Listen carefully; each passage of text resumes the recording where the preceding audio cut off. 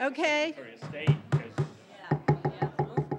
Please, we are going to start the Personnel Committee at 7 o'clock. And before we get started, we need to elect a clerk of this committee. So do I have any nominations? Alderman Lopez. I'd like to nominate Ben Clements because he's already sitting there. Don't let Any my other sitting nominations? He looks like he's comfortable. Nominations are closed.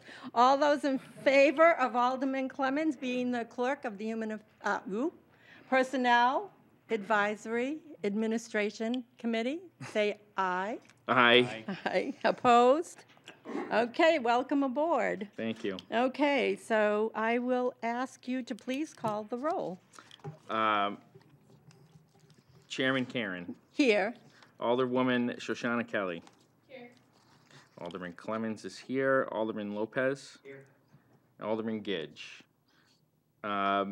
Members also in attendance are Alderman Dowd, Alderman Laws, Alderman Jetty, Alderman Wilshire, and Corporation Counsel Steve Bolton.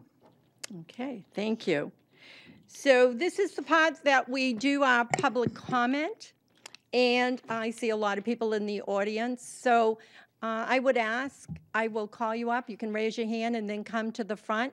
You need to state your name and address, please. But we'd ask you to try to limit your speaking time so that we can get everybody at the mic tonight before we get into our business at hand. So who would like to lead the group? Step up. Okay, Chief, would you like to come forward? Thank you. People aboard with the Police Department. I'm here in support of Resolution R19-120, which is the renaming of Panther Drive to James Roach Drive. And this is, Officer Roach was shot and killed in 1928 in the line of duty. He's one of 4 national police officers killed in the line of duty. Sergeant John Yerkak is the sergeant that spearheaded this, certainly with a tremendous amount of support and endorsement from the alderman. And we certainly, very much in favor of this. We think it's long overdue. Certainly this recognition, I think, is appropriate, and it certainly frees up Panther Drive for if Nashua High School certainly decides to take that sort of as Titan Way with the Nashua North Titans. And again, we are the only building on Panther Drive at this point, so certainly the neighbors agree with us. So, thank you very much. Thank you, Chief. Okay, next. All right, come. Hi, Jan.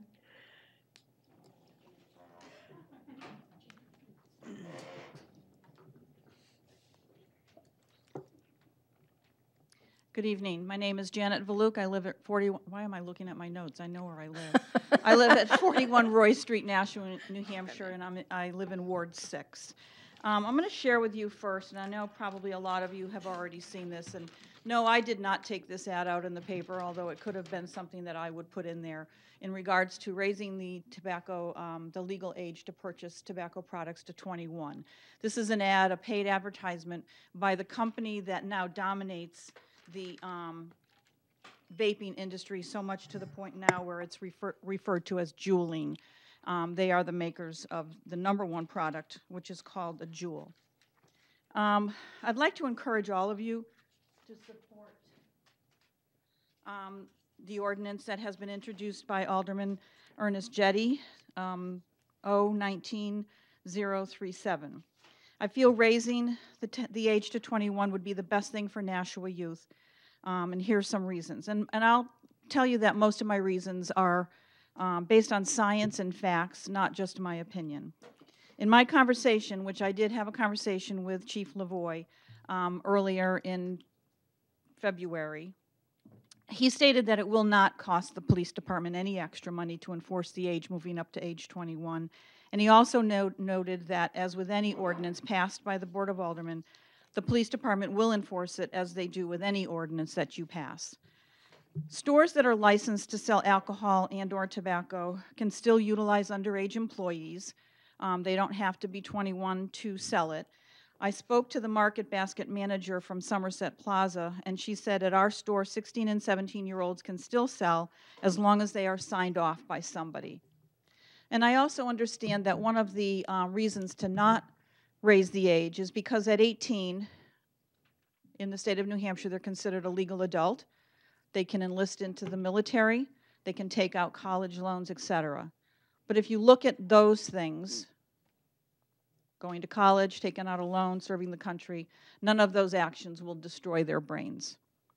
ENDS, or electronic nicotine delivery systems. And here are some facts about that from some very reliable sources. Johns Hopkins Medicine reports that both e-cigarettes and regular cigarettes contain nicotine, which research suggests may be as addictive as heroin and cocaine.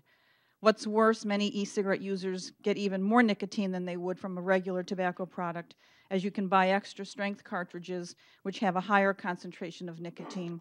Or you can increase the e-cigarette's voltage to get a higher hit or a greater hit of the substance. American Cancer Society reports that although the term vapor may sound harmless, the aerosol, which it is actually an aerosol, not a vapor, that comes out of an e-cigarette is not water vapor, and it can be harmful. It can contain substances that are addictive and can cause lung disease, heart disease, and cancer. It's important to know that most e-cigarettes contain nicotine, and there is evidence that nicotine harms the brain development of teenagers. If used during pregnancy, nicotine may also cause premature births and low birth weight babies.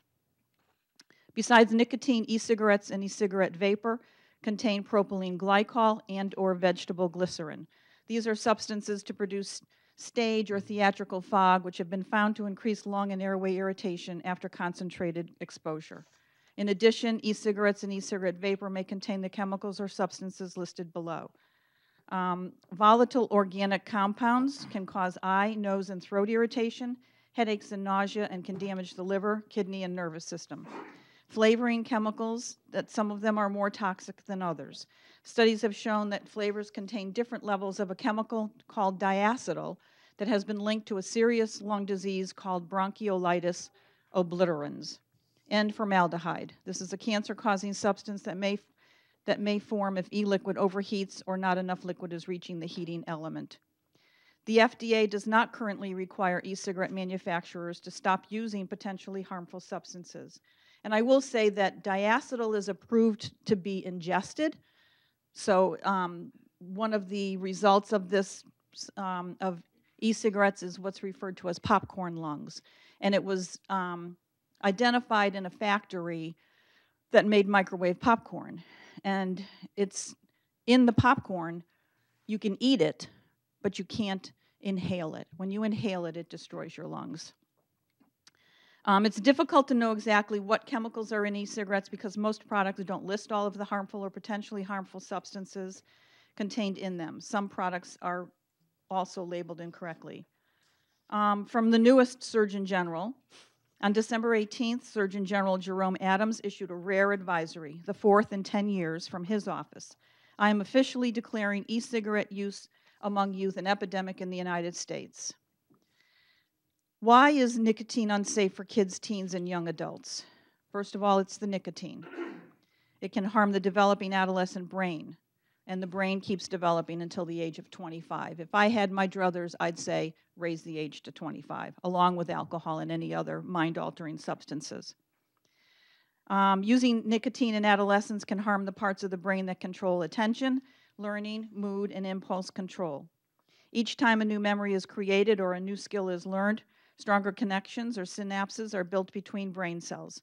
Young people's brains build synapses faster than adult brains, and nicotine changes the way these synapses are formed.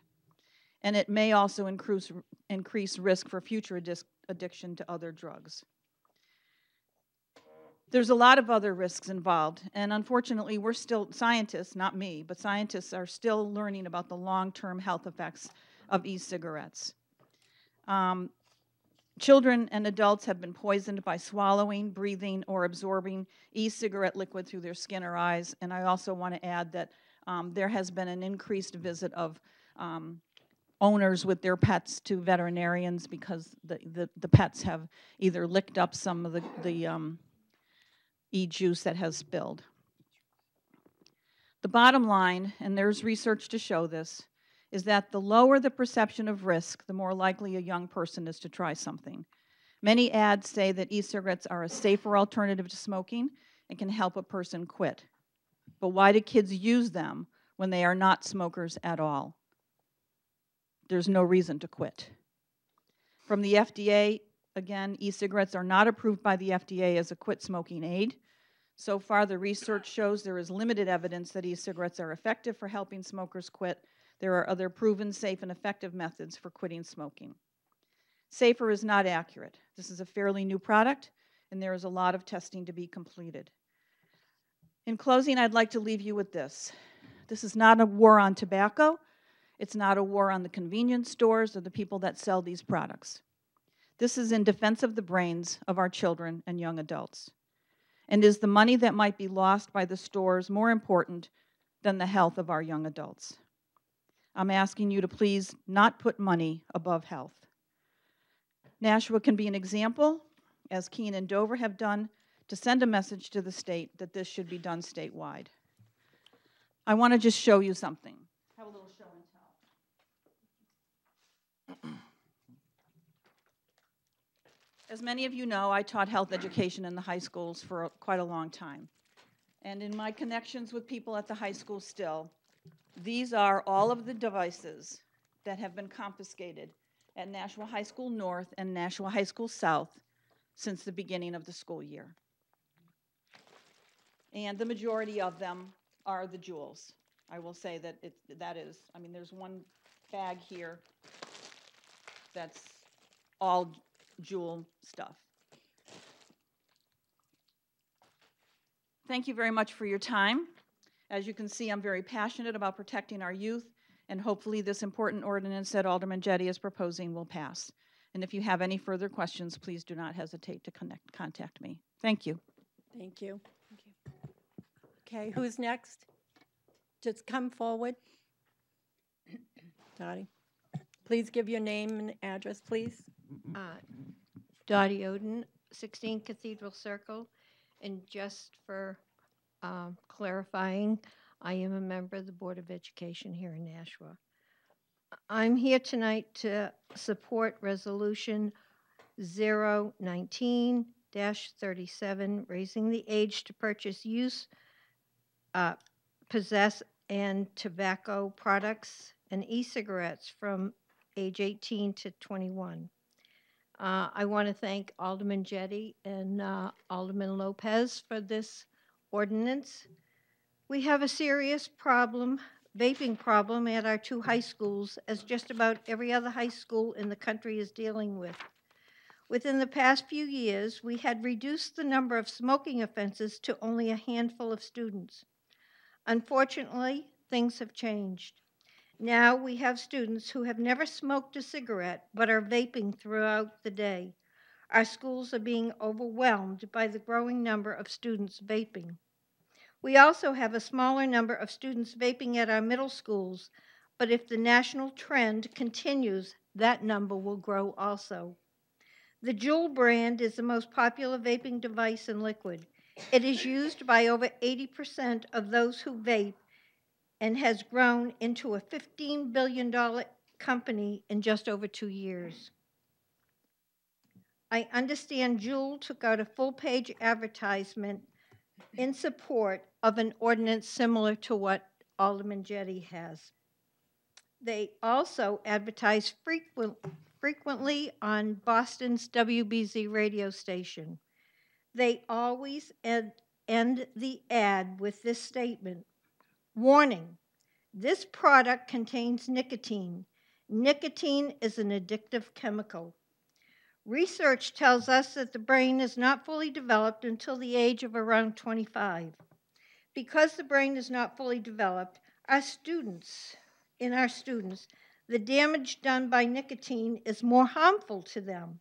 It takes a shorter time vaping for nicotine to alter their brain than it does for an adult. It is believed that an altered brain development could make them more susceptible to having addiction problems throughout their life. Our administrators and teachers are spending much time and effort on controlling the vaping issue. Our health teachers have incorporated the dangers of vaping into their curriculum, but sadly, peer pressure and the allure of vaping are strong and difficult to combat. Unfortunately, many parents do not understand or are unaware of the dangers and lifelong damage that vaping can cause their children. The sweet smell of some of the flavored juices that contain are appealing and give the impression that it's only a container of flavoring and not like a cigarette that contains nicotine, which we know is not true. Our schools need help, and they need it now. I am asking for your help. We have a great many needs in educating our students, which are not being met due to budget constraints. I ask you support this ordinance as there is no money involved, only your vote. It will not eradicate the problem, but will send a strong message that vaping is harmful for our young people. It might also free up more time for our administrators and teachers to ensure our schools are safe and students' needs are being met. We need help in many areas, and this is one of them. Again, I am not asking for money, only for your vote to support a strong message that this community is supportive of doing what is right and best for our children. Thank you. Thank you, Donnie. Next. Don't be shy.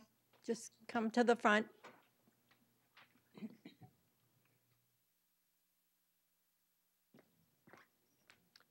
Lori Ortolano, 41 Berkeley Street.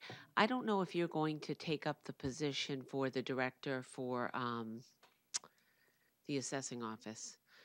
I don't have an agenda, so I don't even know if that's on there. Yes, it is. It is on there? Mhm. Okay. So I just wanted to convey a few concerns I might have in that area. It's very difficult for me to think that we can run the assessing office without management down in the office, and that's not the first area we're focusing on to stabilize what's been a difficult situation down there. I'm a little bit concerned after the meeting a month ago that the mayor talked to some of us and mentioned that hiring a chief is very difficult. There are positions that are very hard to fill and get. If that's the case, it makes me wonder whether the whole focus of the technical part of assessing should be an outsourced job for the city. I know most cities don't do that. I know many towns in New Hampshire do that, and I don't know if you will spend any time discussing the differences or the possibility of outsourcing the technical part, the running of the model, the creation of the cards, the inputting of the permits, the MLS verification, if that could be handled as an outsourced piece with the clerical work supported internally by staff in Nashua. But I've focused and moved toward that opinion in the last month because I see so many obstacles down there in staffing and getting the right resources to do the quality of work that we want to have with our cards and our data system. So, and I'm concerned, I don't know if the mayor brought the directorship forward with possibly in mind the idea of outsourcing the work down in the assessing office, and that just hasn't been shared publicly. Maybe that is his intention. I don't know. But it just seems to me like that might be a direction we should look at. You know, I just wanted to share that with you as a concern. Thank you. Thank you. Next. Go ahead. Step up. My name is Vinayak Graves. I'm a resident of 23 Schroeder Ave, Nashua, New Hampshire.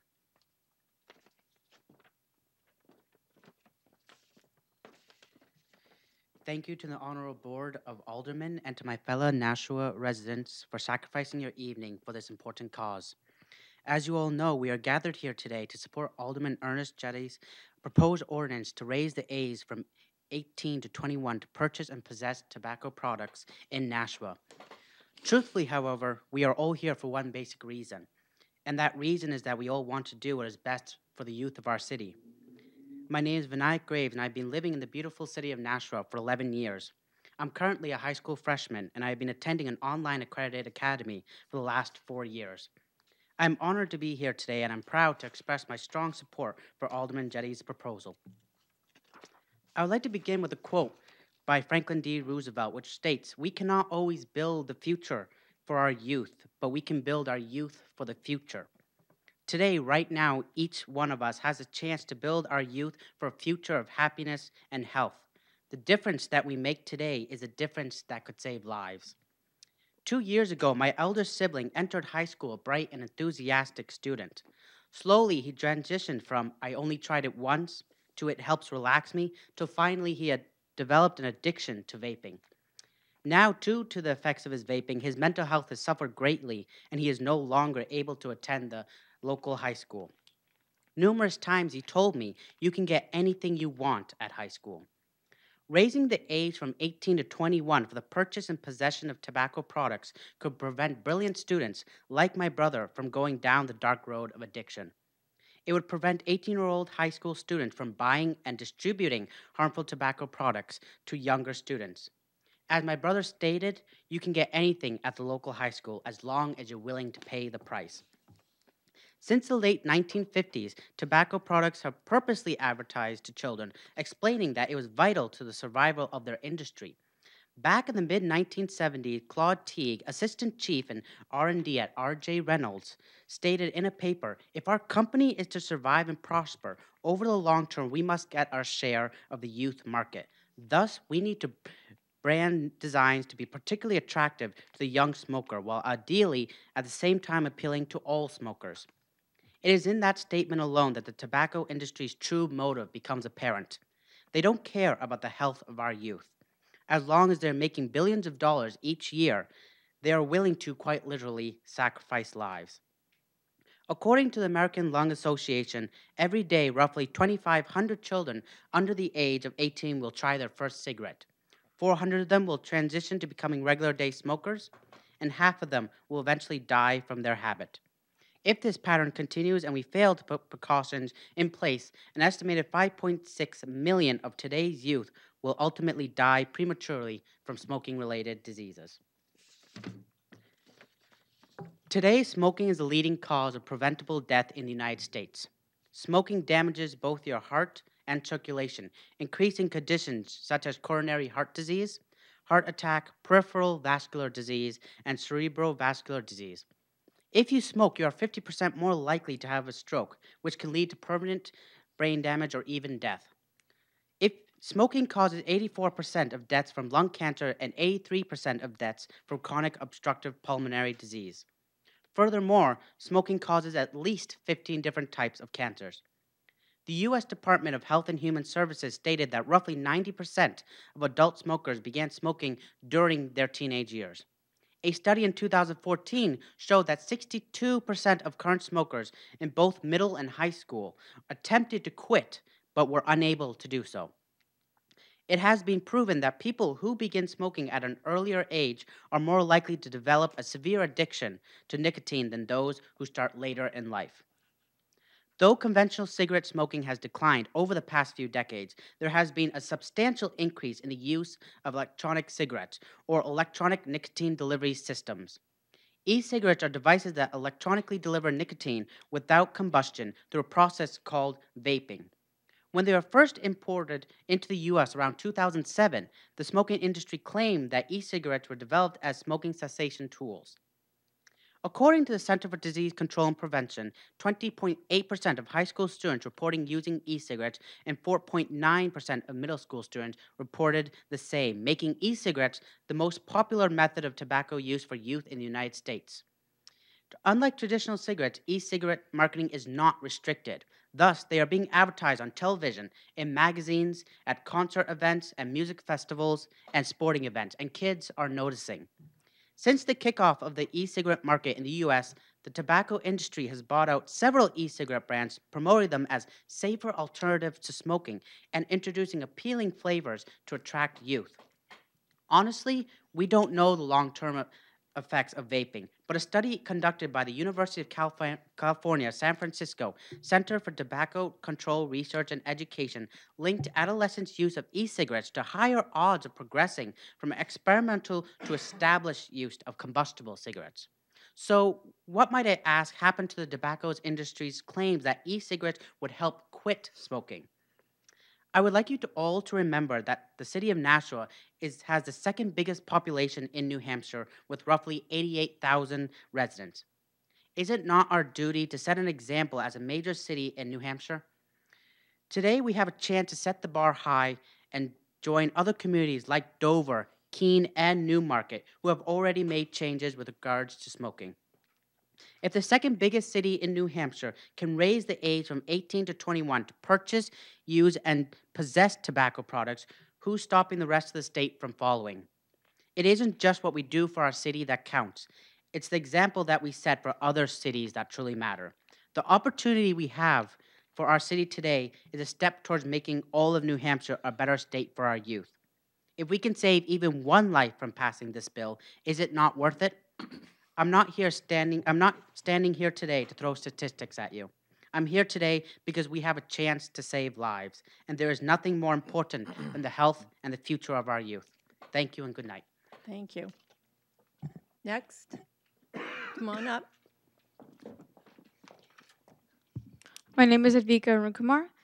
I'm a resident of 19 Preserve Drive in Londonderry. You may ask why I'm speaking to the Board of Aldermen when I'm from Londonderry.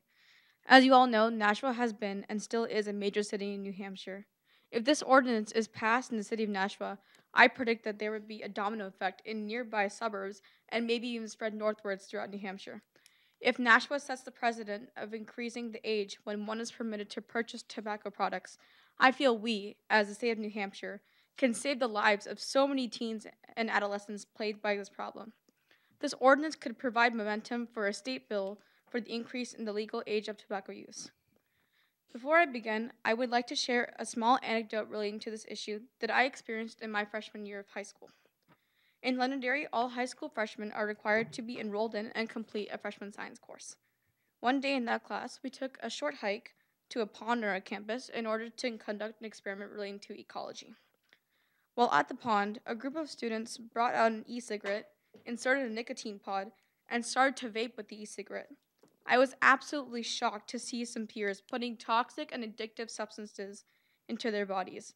These are the very people I had known, and they lost an innocent part of themselves at the young age of 15. I then decided to ask them why they had started using the tobacco products, just out of genuine interest and concern. They replied with, "I just like the way it makes me feel, and everyone else is doing it. Besides, it's not as harmful as other smoking cigarettes." I expected to hear the first reply, but the second one completely shocked me.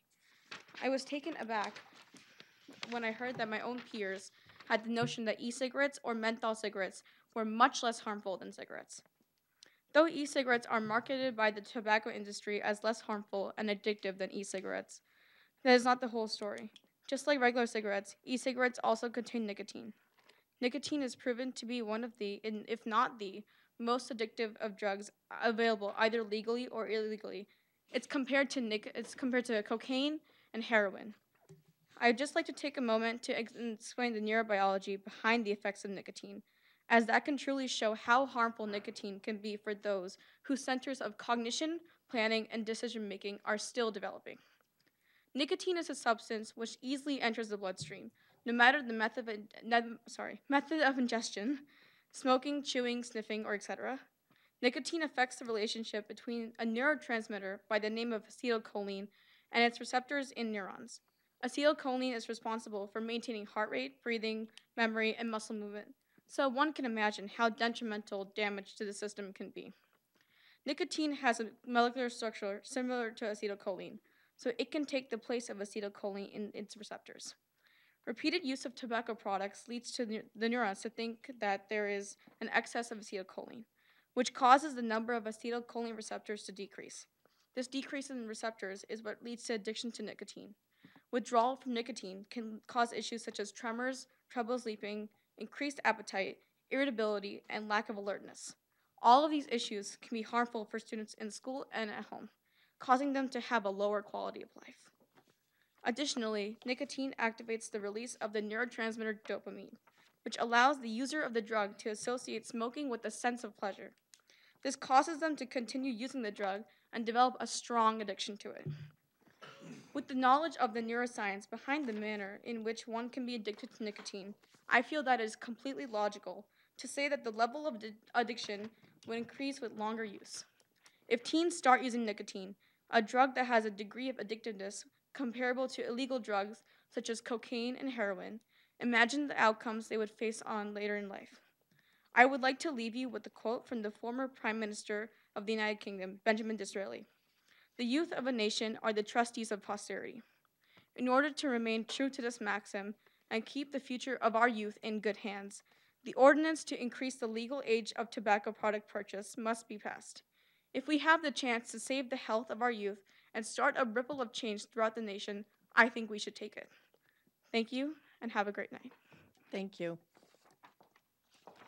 Okay, next, please come forward.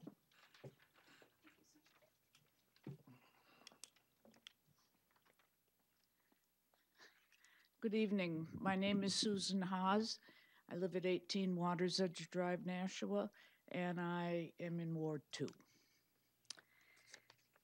I'm a passionate community activist for drug and alcohol prevention. I'm an advocate for youth-based leadership training and activities that invest our youth in their community and then further on in life. I've spent 35 years working with youth at all levels and in many situations. Youth need to know that we care, that we will mentor them, and that we will make an investment in their lives. When we entice our youth with bubble gum or sweet cherry-flavored e-cigarettes, what do you think will happen? More likely than not, addiction. Bubble gum leads to nicotine. Nicotine leads to whatever their next addiction of choice may be, and off we go again. Who are we kidding? If middle school students can vape in school bathrooms, we are opening pathways that began a half a century ago with warnings on cigarette packages. It's like we're backpedaling. Some states are contemplating the ban, total ban on flavored e-cigarettes, along with other flavored tobacco products. Supporters are aiming to make e-cigarettes less alluring to our adolescents. The National Youth Tobacco Survey found that youth vaping surged 78% between 2017 and 2018. Health officials have said that teen vaping is of great concern because the nicotine in adolescence can disrupt the brain circuits, as others have spoken about, that control attention, learning, and can lead to increased impulsivity and other mood disorders.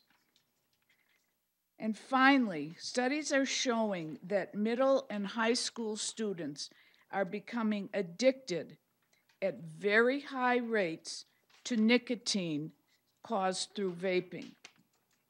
We must raise the age of purchase to 21 for vaping purchases and absolutely remove sweet-flavored e-cigarettes from being purchased by anyone under the age of 21. I am first a mother, a grandmother, an aunt, and that I am committed to help our young people stay straight, sober, and enjoy life drug-free. I beseech you to vote on behalf of our youth, on behalf of your children, your grandchildren, your nieces, your nephews. Please raise the age of e-cigarettes to 21. Thank you. Thank you, Susan. Okay, who's next? Don't be shy.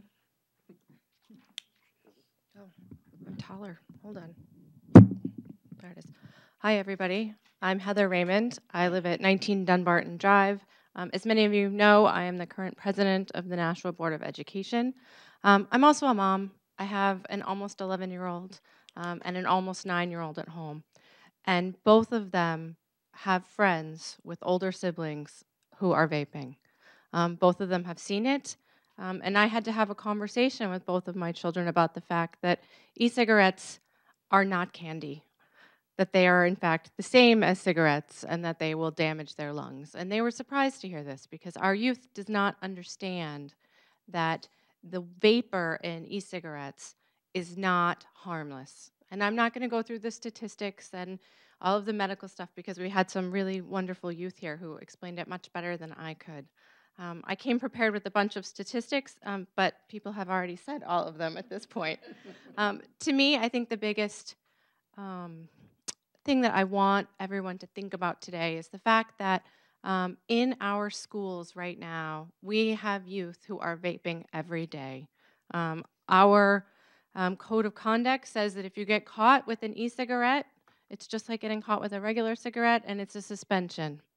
And I am very concerned about the effect of our discipline and getting caught with these things on some of these kids who don't understand why we have these rules. They don't understand that what they're doing can damage themselves.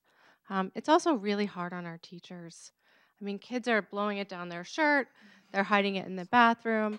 Some of them don't have an odor, especially if you're using a Juul to use marijuana.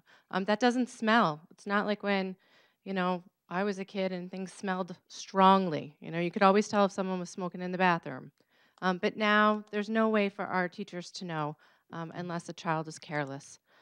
I really strongly feel that if we raise the age, it will keep teenagers from purchasing and sharing with their friends and then their friends' younger siblings.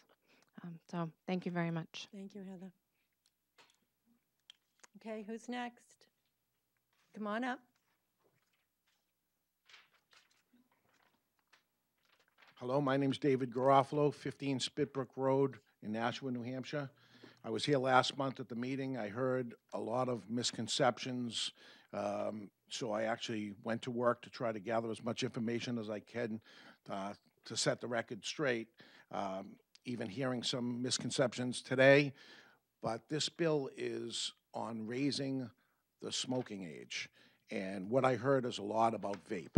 And I'm not in the vape business, I'm in the cigar business, but this is about all tobacco products and how they're going to affect the people into this city that have put everything they had into this. I own Two Guys Smoke Shop in Nashua, New Hampshire. I opened up about 12 years ago, and I became the highest volume cigar retailer in the world.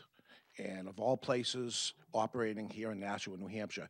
And you have a couple of the biggest cigar retailers in the world operating out of this city.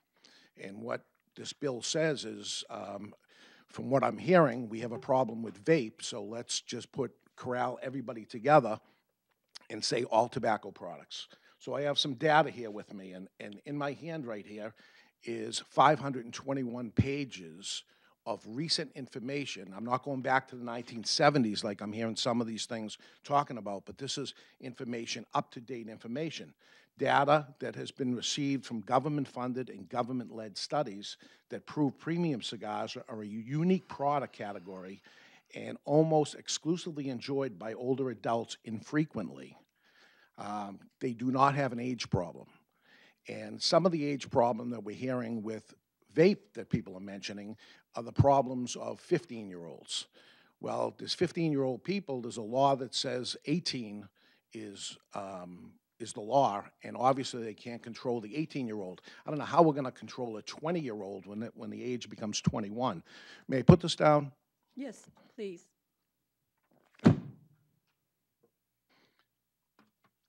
In these studies, 521 pages, and again, this is not from me, a 34-year-old cigar retailer, 34 years in the business. I've sold millions of cigars. And I didn't do these studies. It was done by PATH, that's the Population Assessment of Tobacco and Health.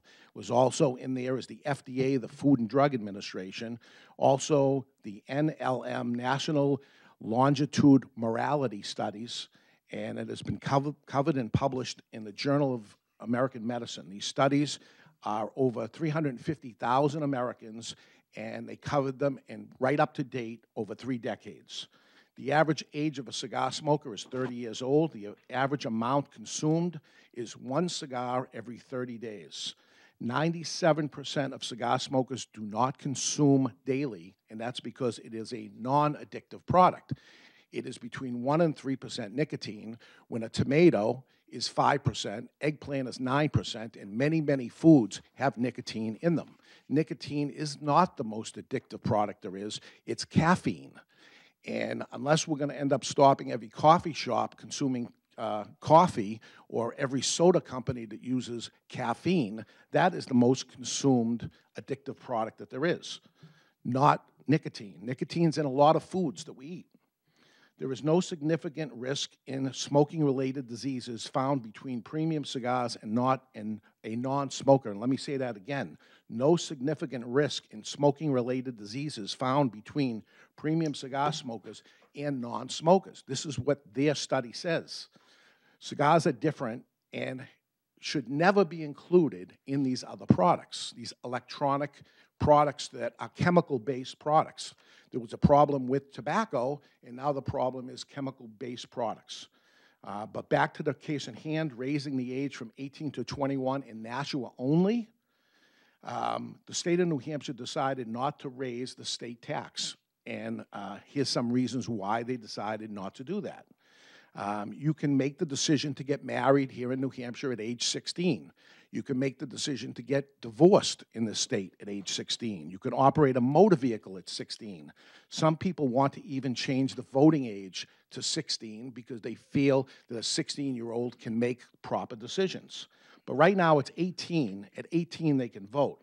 They can also get a credit card, join the military without consent, serve in a jury, and choose the fate of another person. At 18, they can change their name if they want. They can donate blood and become an organ donor. They can gamble, play the lottery in the state, and at 18, they can adopt a child. You can adopt a child at age 18, but you're saying a 20-year-old cannot choose whether to buy a cigar or not at the age of 20. There are some 20-year-olds that should not be making decisions, but who are we to choose? Who is a city to choose who and what can make those decisions? Certainly, it shouldn't be a city that would make that decision. I know a 20-year-old Air Force pilot. His name is John McGuire. And I see him once a year when he comes in the store, comes in to buy a cigar. I tried to get him here to be with me. He's already served a 3-year tour in the military. He's married and has a child. I wanted him to be here so he could tell his story. His brain is not fully developed. I think he would argue that decision with you. And when he comes back from a tour, can he come into our store in Nashua, New Hampshire anymore to buy a cigar? That's going to be your decision to make. This is a border town. Many struggling brick and mortars cannot afford to lose any customers, even a few 20-year-olds like we may have in our cigar shop, and like John, the military pilot. This commitment is overstepping, I feel, for any city to make this decision. It's an abuse of power, and I ask you, please do not make this decision. And my heart goes out to any child that chooses to take on smoking, and certainly nobody wants that. Maybe there's a parental problem here where a 15-year-old is going inside there, but a 20-year-old deciding to have a cigar once or twice a year should not be an issue. And I am crammed in with this, and certainly choose not to lose any customers at all. Thank you. Thank you. Anyone else? Come forward, please.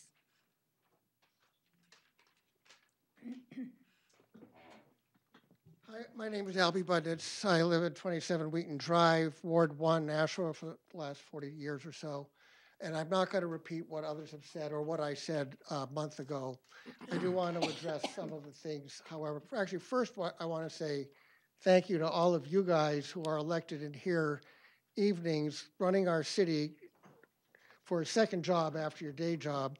And the second thing I want to say, and that's not just you guys, I have more time now, so I've been up at the state legislature as well, and all of you do an amazing job. I could not do it. I also want to thank these kids who talked tonight. I think what I am doing now, besides talking to legislator types, is I teach at Dartmouth Medical School and at University of New England Medical School. And we are going to be in good hands. So I think we actually have a lot to be optimistic about, especially when you hear stuff like this from freshmen in high school. Could be a freshman in medical school. Anyway, let me just say, first of all, that nicotine is addictive. All nicotine that we get from that's commercially available is made from tobacco products. I'm sorry, sir. Can you speak Oh, into I'm the sorry. mic 'cause it won't go Okay, across? nicotine is addictive. Nicotine that are commercial products, including cigars, come from tobacco. So it is a tobacco product. It affects the susceptible developing brain more than any other substance and leads to a lifetime of an indelible memory that's left. And I won't go into the acetylcholine receptors and all that because you already heard about that, and she's totally correct on it. But those receptors, the triggers for those receptors never go away, and we've known, and I'm using old data because there's also new data that confirms all of this, from Stanford, from Mayo Clinic, from University of Wisconsin. I have pages of references that I'm happy to supply you that leads to other substances, specifically opioids and alcohol. We don't know necessarily about cannabis or not. So my thrust is that for the developing brain should not be exposed to nicotine. You know, for the 30-year-old who wants a cigar once a year, fine. But if you look at the Surgeon General's report from the mid-1980s, a premium cigar, Havana cigar, maybe I shouldn't say Havana, but they carry a tremendous amount of nicotine. Second, and Dr. Rosenblum said this well last time, ingesting it as opposed to heating it and inhaling the nicotine affects the brain totally differently.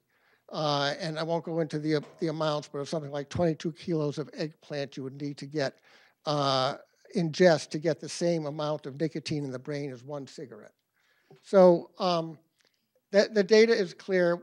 I think the main thing is we don't want our kids, and I think we agree on that actually, addicted to nicotine, and to start that and then to be open to other addictions. And again, I think I said this last time, but if I didn't, I'm going to say it again anyway. Not to diss the opioid crisis, it is a crisis. 480 people died in New Hampshire last year of that, but 1,900 people died of tobacco-related disease. Now, you don't die at a young age like 25 or 30. You die at an old age, but much younger than myself, in the 40s, 50s, or 60s. And that's premature death. And and tobacco-related disease leads to that, still causing 1,900 deaths in this state, 480,000 deaths in our country. And with that, I'll stop. Thank you. Thank you. Okay, anyone else? Please come forward.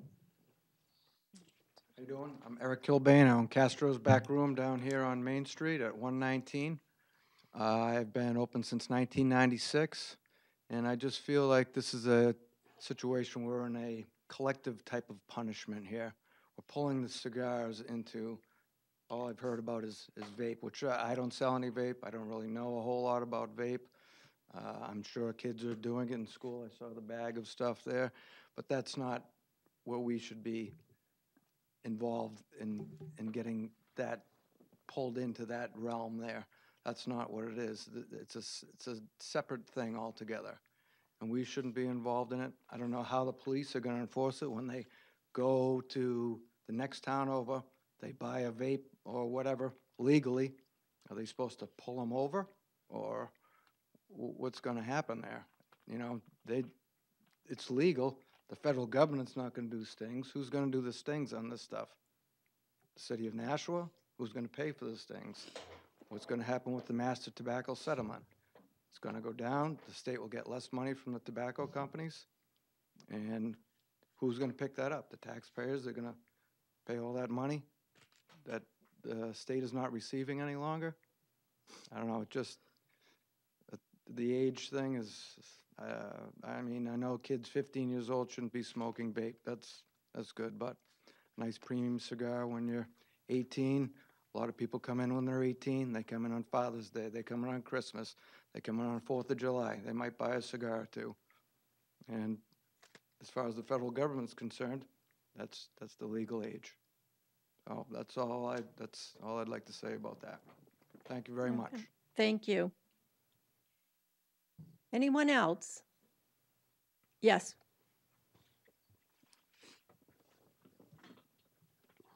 Michael Watt, 5 Briarcliff Drive, Nashua, New Hampshire. Don't worry, I only have one paragraph. Hello? I spoke on this issue last time, and if you remember, I used the word win-win situation. Just like what I'm hearing from a lot of people, it sounds like I keep hearing about the liquid tobacco and devices.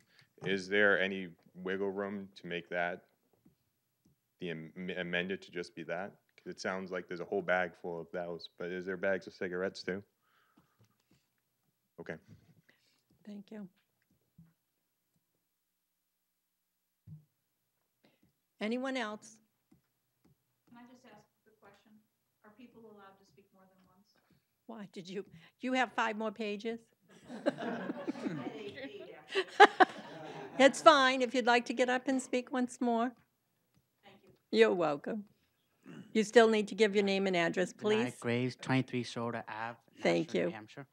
I just want to say really quickly, once again, this is either a choice between money or the health of our youth. As I stated in my report, that 90% of current adult smokers say that they started smoking as teenagers. So not only would this save our youth, but this would also help the adults who are smoking and helping their diseases, as it would help not to prevent them from smoking. Because as we said in my report, that 9% start smoking as teenagers. So this ordinance would stop teenagers from buying and also stop them possibly from growing up with health issues as they grow older. Thank you.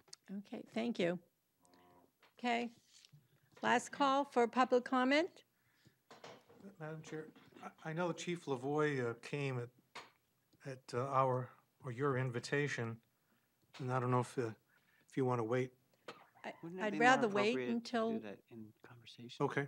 I'd rather wait till the ordinance comes up, if you don't mind. Fine. Thank No, you. so it's your- Okay, so public comment is over, and we will start with interviews. Okay, let's see.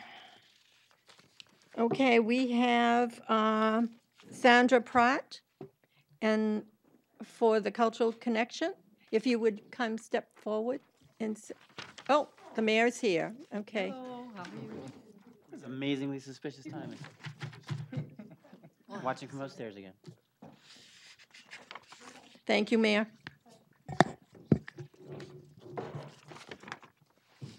I have to say my name, where I live. No, we're going to let the mayor introduce you, if that's okay. Very nice. All right, thank you, Mayor. Thank you, Madam Chair. So this is Sandra Pratt, who I'm appointing to the Cultural Affairs Committee. She can explain her background to you, but she's multilingual. She's been very involved in, or trilingual. Sandra is trilingual. She's been a special ed teacher. She's been an ESL teacher. And in the city here, she's very involved in reaching out to some of our different ethnic communities and trying to involve them in the city. So she is like a perfect appointment for the Cultural Connections Committee.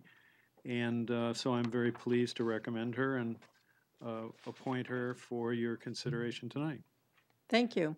Okay, Sandra, would you like to give us a little feedback as to why you'd like to join the Cultural Connection? Like the mayor already say, I do a lot of work for the community, and this is more like a formal part where I should be able to vote and do other things. But I am part of One Greater Nashua. As a navigator, I work close with immigrants and refugees. I am part also of the Latino Council, And that's what I work closely with individuals that are newer to the community, so they don't know a lot of English. So it's more like in Portuguese or in Spanish. I also start reading at the library to little kids to just reinforce, sometimes they're, embarrassed little kids to say that they speak Portuguese or Spanish. So I am reading every first Thursday at the library for the little kids in Portuguese and Spanish. It's another way to, reinforce the value of other cultures. And I have been trying this for many years, get books since my kids were little.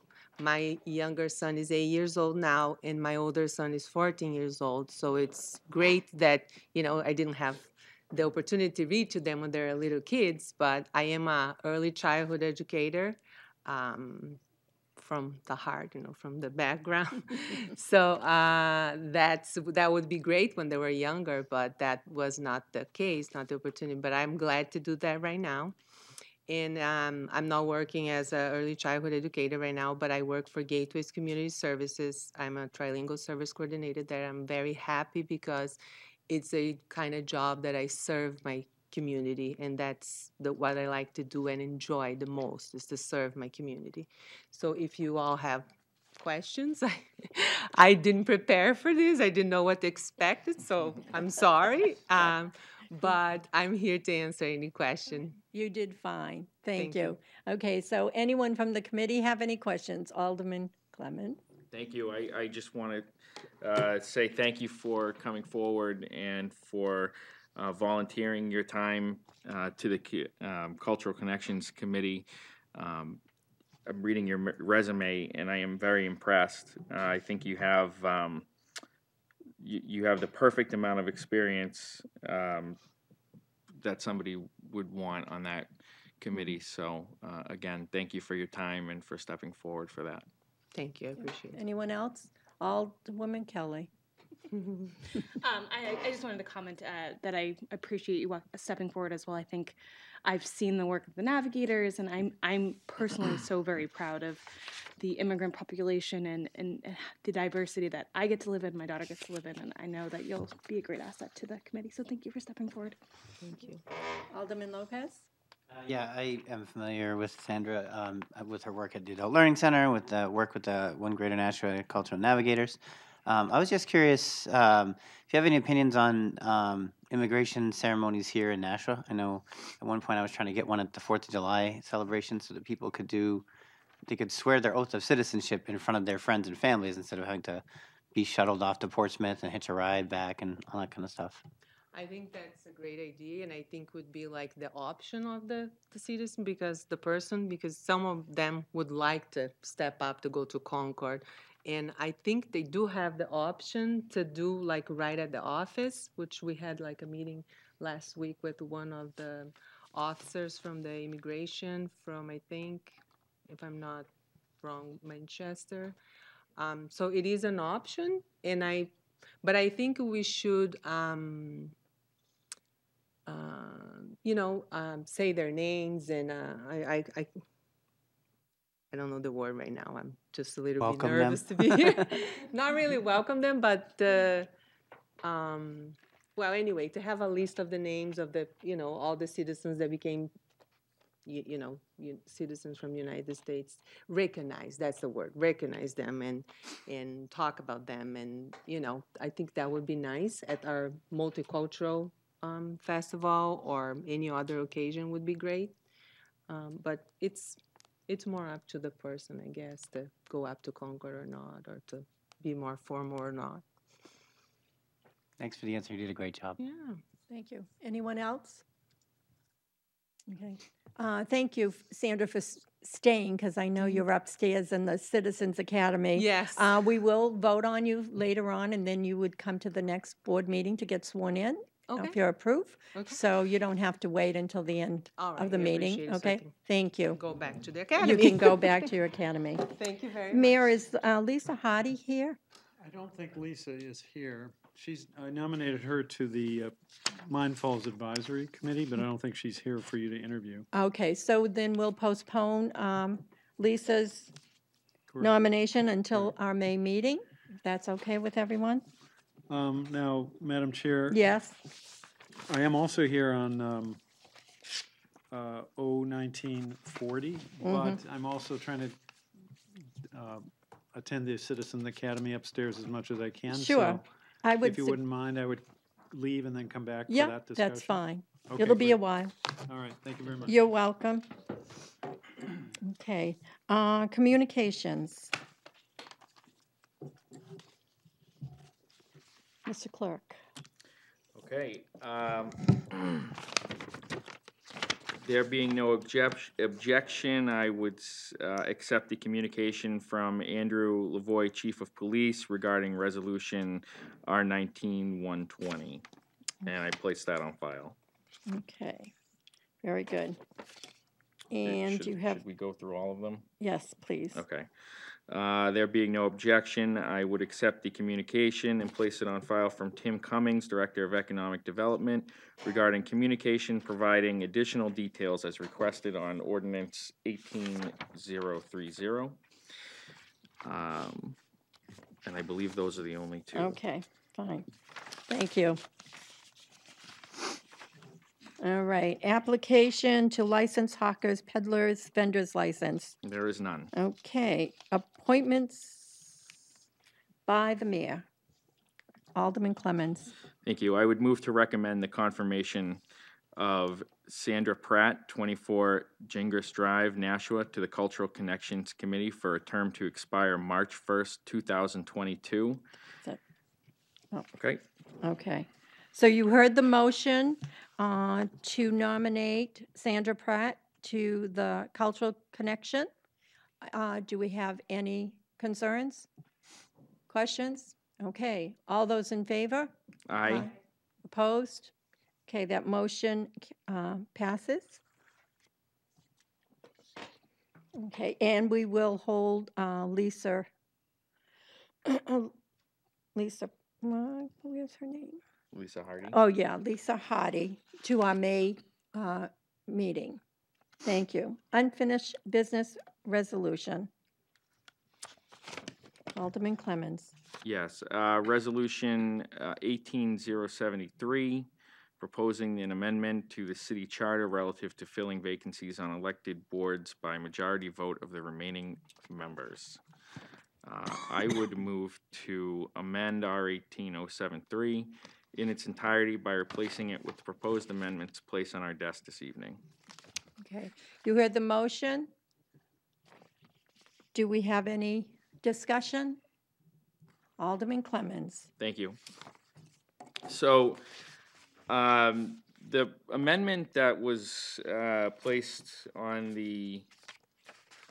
your desk tonight, and we got in our packets on Friday, basically brings this proposal back to the way we used to fill vacancies prior to 2006. So in short, what that does is essentially allows the Board of Aldermen to, or any board in the city, to fill a vacancy by electing a person amongst, for example, the Board of Aldermen amongst the members remaining, and have that person fill out the term until the next regularly scheduled municipal election.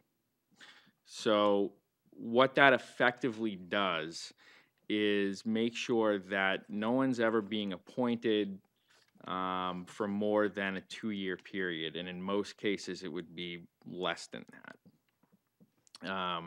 So that way, I think it balances the compromise of we want to make sure that the people's voices are being heard, in the sense that we want to give them the democratic vote of electing their representative. But on the other hand, it fills the expediency of we need them to be represented in the meantime without incurring a $30,000 per election cost. So I think it balances that. Nothing in this prevents the person who is appointed from running for office at that next election.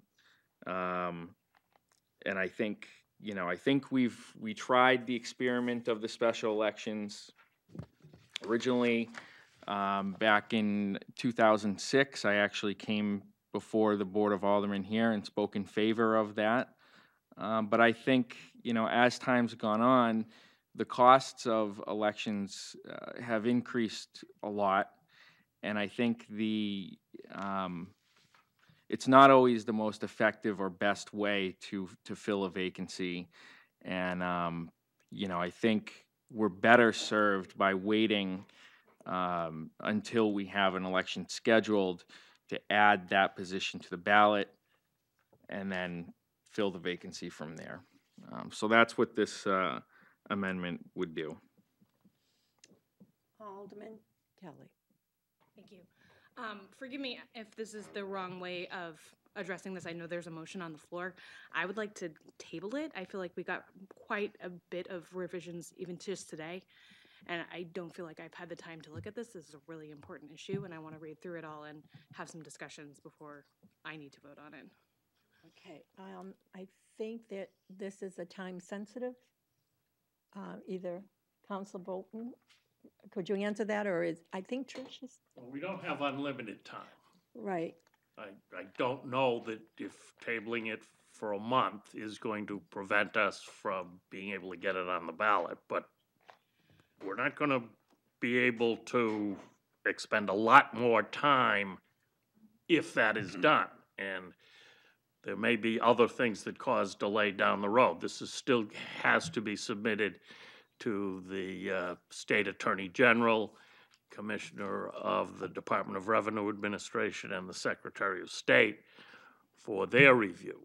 So, I could respond. but I don't want to hurry anybody. If you need to table it, you need to table it. Okay, thank you. If I could just respond. I'm with you. I understand that. I don't want to belabor things either, but I also feel like the ordinance has changed quite drastically in the last week, and even today.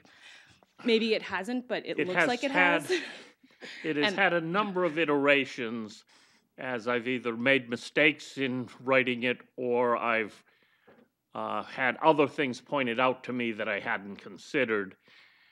So I think the intention has remained the same, but we tried to bring more clarity to it. I feel less clear, but thank you. Okay. Alderman Lopez, did you have your hand up? Yes. You first, and then Alderman Lopez. I was going to say that my recollection was that the city clerk said that we really need to have this voted on by the full board in whatever form by June in order to get it to the state in time for it to be to November. That's my recollection. So the city clerk's probably writing this down right now and will correct me if I'm wrong. But I believe that we should be very, very careful with this. I didn't necessarily have a problem with the original iteration of it. So I would suggest that the biggest hangup in this entire process with respect to the scheduling of the board and of this committee is this committee. It only meets once a month. So if it's possible to maybe refer it back to the Board of Aldermen with this amendment along with it rather than just tabling it again, we don't have to embed the delay. We could just take this up with the full board and everyone can sit down and like commit to reading ahead of time, talking it out when we actually have the board. Like typically we try to do the work in committees, but I would say I agree with Alderman Kelly's concerns and Attorney Bolton's observation that there have been several recent reiterations. The public should have a chance to look at it, so I'm not sure that we should immediately send it back to the board with a recommendation if even our fellow aldermen haven't seen this going on. If it's going to end up there anyway, why not just re-refer it to the board and try to figure it out there? Okay. Before I call on you, Alderman Laws, Ms. Piazza, could you come forward and maybe kind of give us a schedule between you and Counselor? Just to make sure before we. Thank you. Good evening. For the record, my name is Patricia Piazza. I'm the city clerk. So I had done up a timeline relative to the amendment and when it needs to go back to the board, because you've got to remember the Board of Aldermen only meet once in the month of July and once in the month of August as well. So in looking at the final report, because they, again, like Corporation Counsel said, once the board approves this, it's going to need to have another public hearing. So you have the 7 days for that public hearing, and then when the board reports it out, they have within 10 days to file a report with me. And then I need to, 7 days for that, then I have 10 days to get it to the state. The state then has, within 14 days, has to acknowledge that they've received it, and then they have a 45-day window in which to get back to us as to whether or not there is any, whether it conflicts with any other state laws, and that's the 3 different state agencies, as Corporation Counsel mentioned. So in looking at if we look at the final report coming out at the June 25th Board of Aldermen meeting, that's going to put you into the month of August for that coming back to us. The June 25th meeting will be at the end of August. So either way, a special board meeting would have to be held. But if we go any later than the middle of June, if we push it to July, then we're really pushing it because we're now into the September election, and you're really pushing it close as far as Tom. as far as the getting everything ready for the ballot and everything. Okay, so if I ask you, if this committee met, let's say we had another meeting before our May meeting, would that be helpful to you? Like, say we had a meeting in between the April Board of Aldermen meeting, would that help you? Would that help? It would, but again, I mean, as long as it gets reported out by June, sometime in June, we're all set. It depends on what this committee decides to do and the discussion held in the committee, so. Okay, before I get back to you, Alderman Laws, I told him he could speak first, and then. Thank you, Madam Chair. You're welcome. First of all, I support what Alderman Lopez said. I think that since it's so time sensitive, I've got no problem with it going to the full board so we can discuss it. But I just had a question about, so let's pretend that we need to fill a vacancy. 7 people on the board want Ben Clemens, 7 people on the board want Fred Teboom. How do we nominate and how do we break that tie? Counselor? You keep voting till someone gets a majority. All right. Thank you. Okay. Alderwoman Kelly and then Alderman Clemens. If I could ask a question to the city clerk. The way you explained the process, we would have to have another public hearing after we vote? Is that what, I want to make sure I understood. If I'm not mistaken, because of the changes that are involved with this amendment, I think last time Corporation Counsel did suggest that we did have another public hearing on it. I think the changes are material enough that you should. Then it's clear. Alderwoman Kelly. So to clarify, you're saying we wouldn't need that public hearing? I was just confused by having a public hearing after we've already made the vote. No, I said that the changes are material enough Okay. that we should have another public hearing to make it clear that we have complied with that requirement. Why wouldn't we have the public hearing before we took the vote? I mean, if people come and all say they're against it, we don't have another vote You scheduled. you have the public hearing before the final vote and report to the city clerk. Okay, so I misunderstood. I understood it the other way around. Thank you. Alderman Clemens. Thank you. Yeah, I don't have a problem with, I don't have a problem, I guess, either way, either advancing this to the Board of Aldermen as amended, you know, if we were to make this amendment tonight, or if we were to have a special meeting of this committee sometime later this month, I would also support doing that, you know, probably before the second meeting so that we could get it out to the last meeting of the Board of Aldermen in April. I wouldn't have any objection to that either. But, you know, I do understand the time sensitivity of this, and really, you know, there will be, I mean, I guess I get the, you know, we want to look at this and know if this is something that we want to do. But it's pretty straightforward. I know the language isn't straightforward, but the way that it works is pretty straightforward. It's you know, it's sort of a compromise hybrid between the last iteration of this. And the only I guess, issue, if you will, or anything would be a tie vote, as Alderman Laws has brought up. But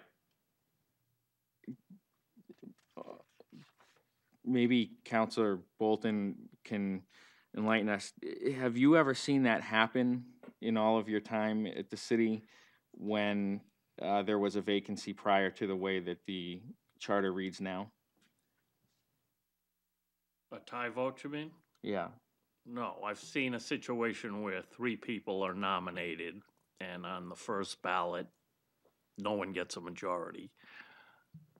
Typically, what you see happen is the person who was in third place bows out, and either formally or people see the way the wind's blowing, and then of the remaining 2, someone gets a majority. What is more often the case. But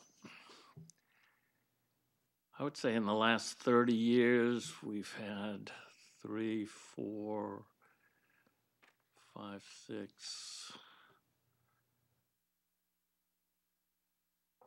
maybe 7 of these situations before the charter got changed.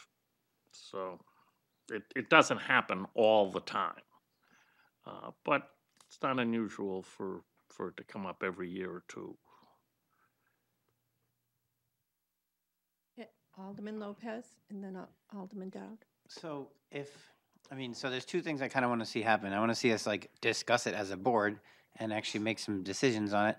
But I also want to make sure that we enact the public meeting. So this question's for Attorney Bolton.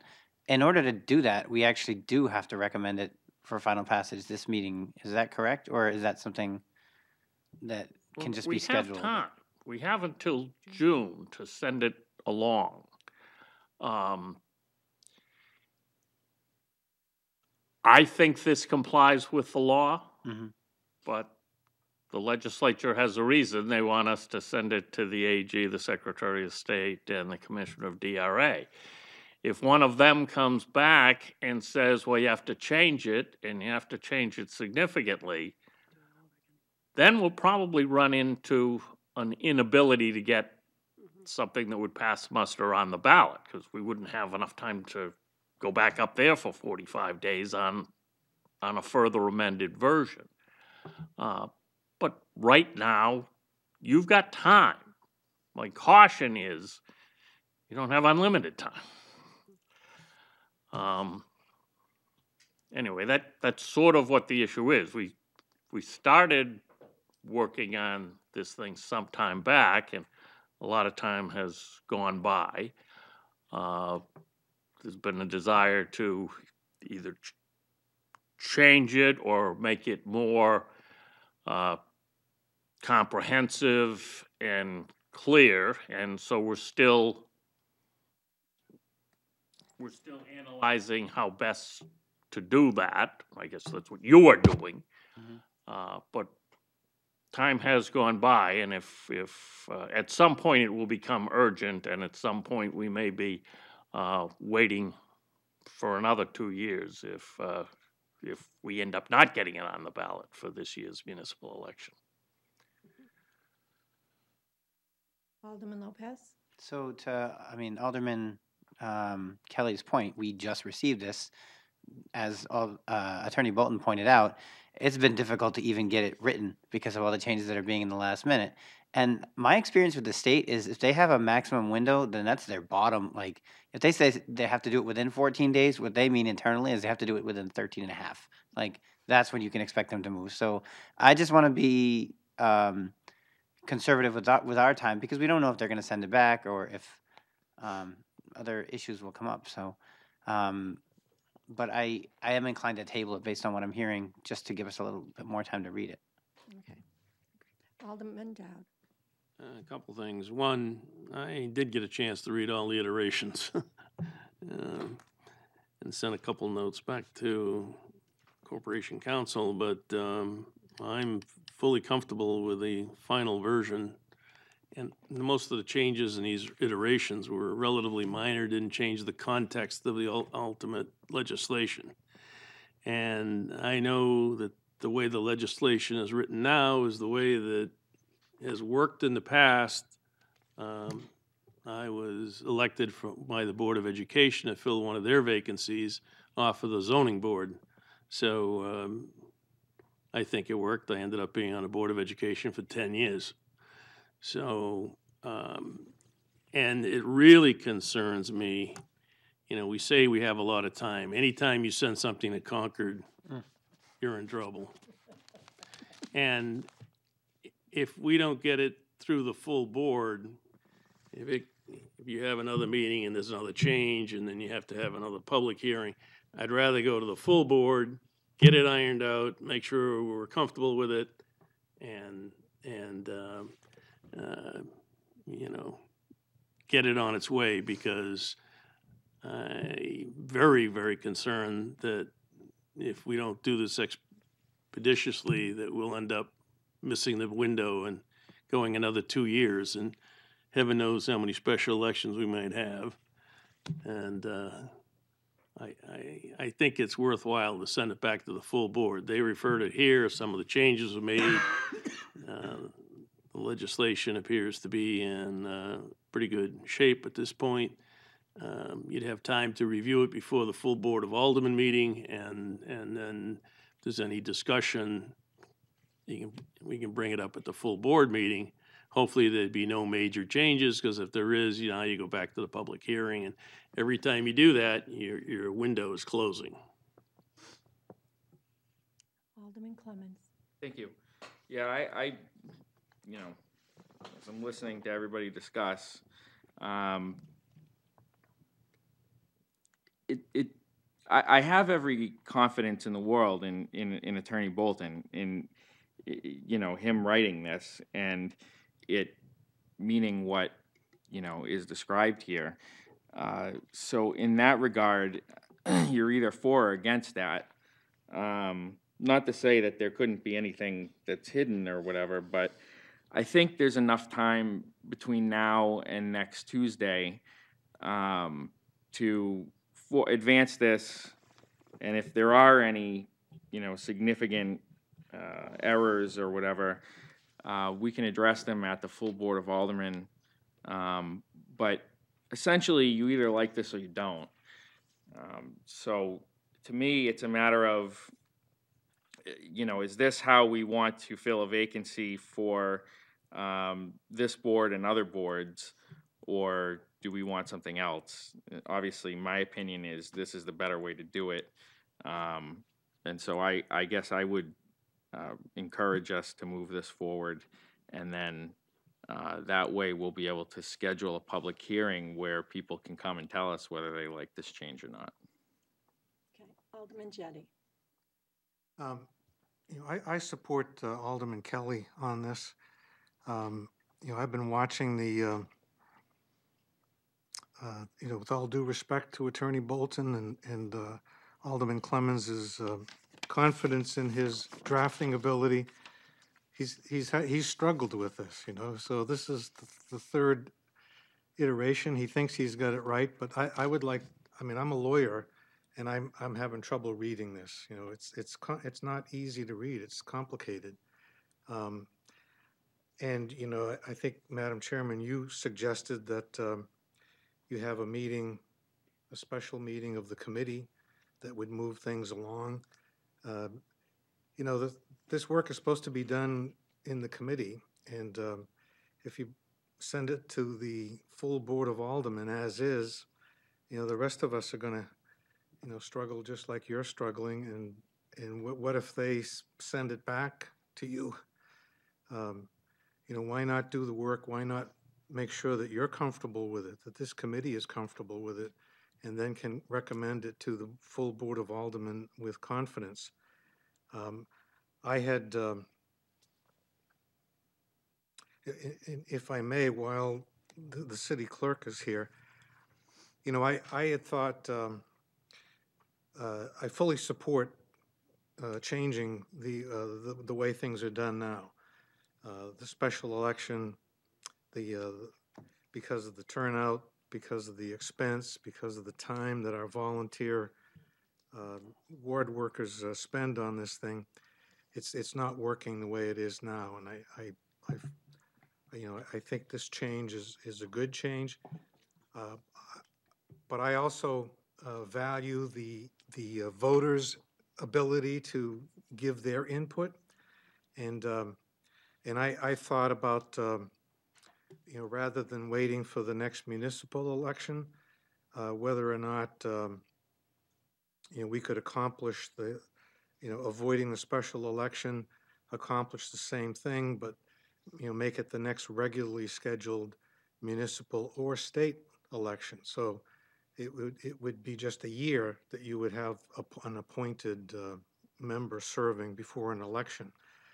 And Attorney Bolton pointed out to me that there may be some problems with that, and I've communicated with the city clerk, and she's indicated yes, there could be some problems. And while she's here, I'd like to give her a chance to talk about what those problems might be, so that my idea you might say it's not workable and not worth pursuing.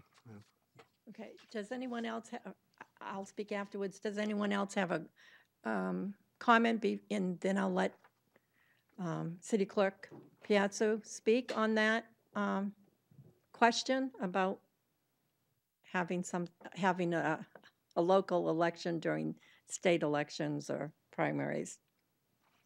Anyone? No? No, Okay. I love the idea of just scratching off one of the additions here. Like, at least figure out what won't work. Yeah. Right. All right, so you are correct. I did talk with Alderman Jettie today and everything like that. So let's talk presidential primary. That is an election that we never know when the Secretary of State will declare that.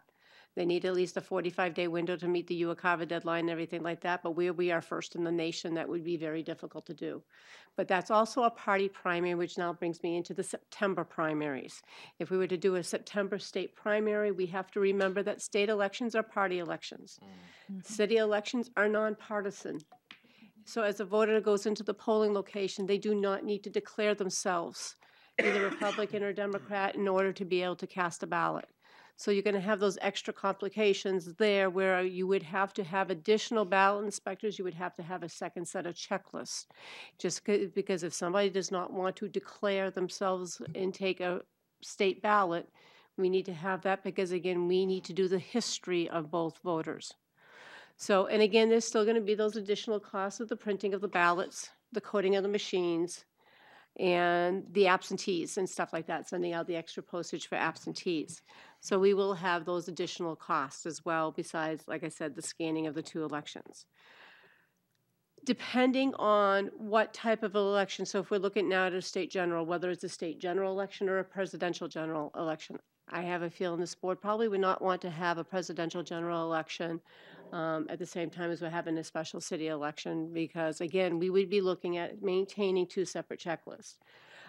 Due to the fact that, again, in November 2018, we did that. We gave every voter 2 ballots, but some voters didn't take their ballots and the checklists weren't marked properly. So our election officials need to mark on the checklist, no state ballot or no city ballot. And some of our voters as well, what we call our UACAVA voters, which are the Uniformed Overseas Citizens Absentee Voting Act that respond to it. There is a 45-day window in order when we're doing a state election in order to get those ballots out. Due to the fact that our filing period currently is no earlier than 40 days or no later than 30 days prior to an election, that causes the additional, again, second mailing of absentee ballots. So, and that's why, again, maintaining that second checklist and everything. And there's still a cost involved. You still have to print the ballots. And if it's a presidential election, you're going to be paying a much higher cost for the ballots. I will state that for the November 2018 election, just in the printing of the ballots alone, it was $9,200 just for those ballots. So that's not including the shipping of the ballots, which was another $444, the coding of the ballots and everything like that. So if it's tied in, you still will have those additional expenses.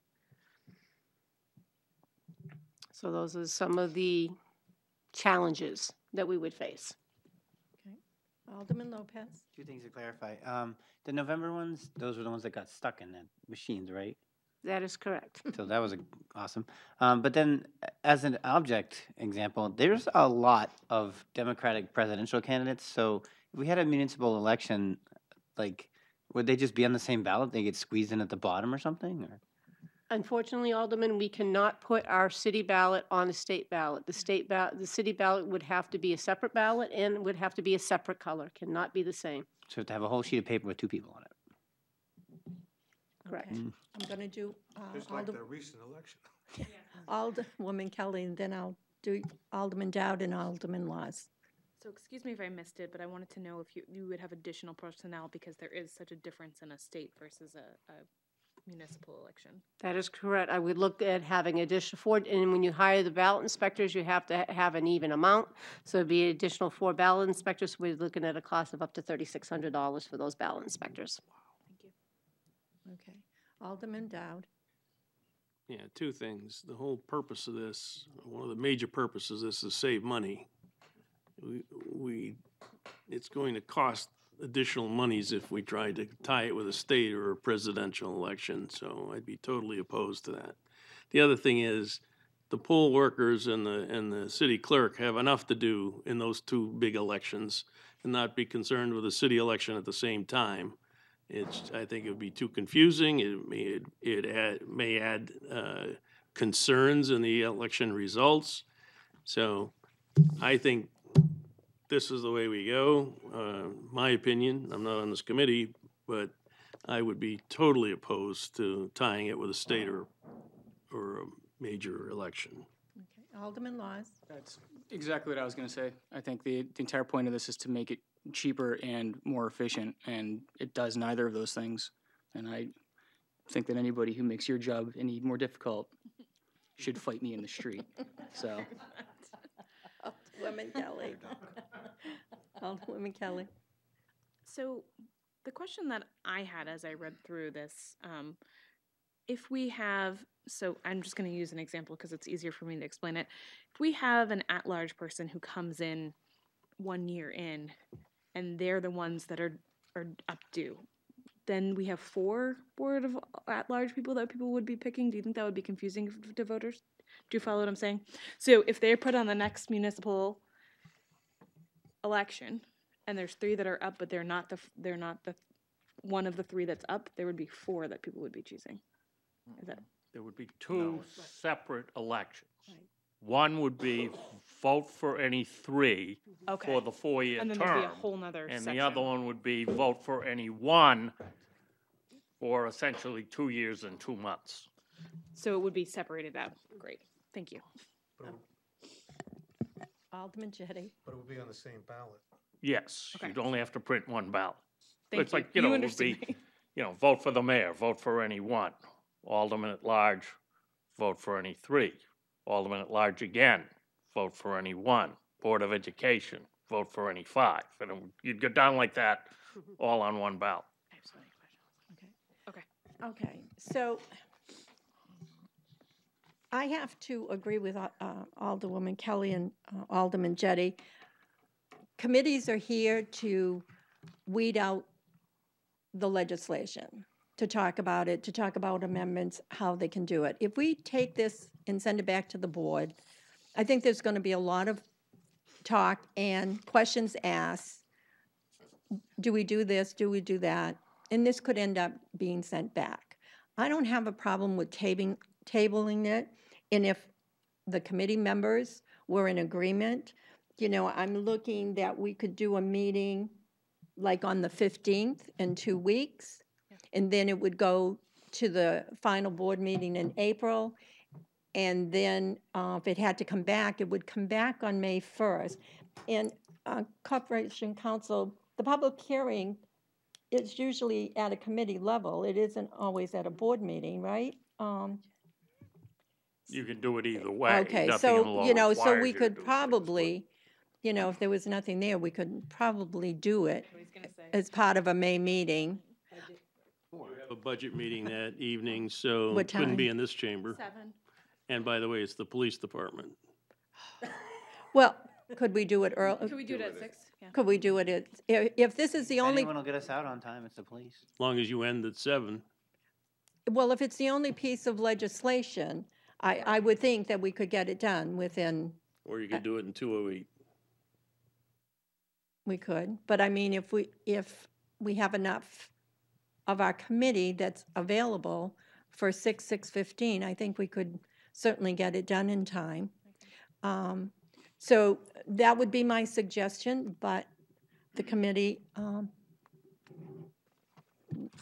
this is a committee, so you vote. Okay, Alderman Clements and Alderwoman Kelly, and then Alderman Lopez. Yeah, I don't mind meeting earlier. I can make that work. I do mind holding it simultaneously because I'm on the budget committee as well. So I'd like to be there and here.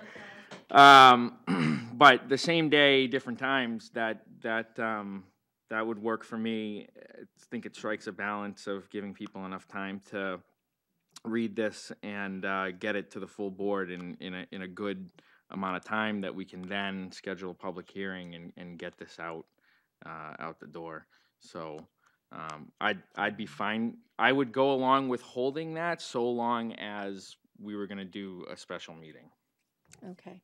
Corporation Counsel, did you have something to add? Yeah, if I may make a suggestion, if you're looking this over and you see where there appears to be a flaw or something you don't understand, it might be wise and make your meeting on the 15th more efficient if you contact me in advance.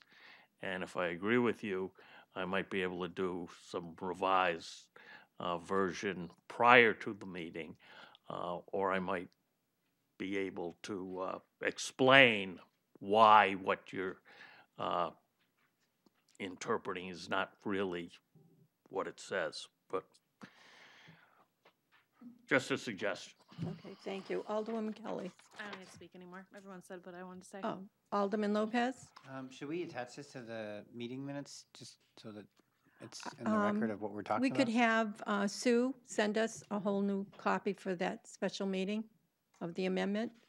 Okay, so your motion was to, Table until, do I need to say table until we have our special meeting on April 15th? okay, Yeah. all right. At 6 Okay, p.m. any further discussion?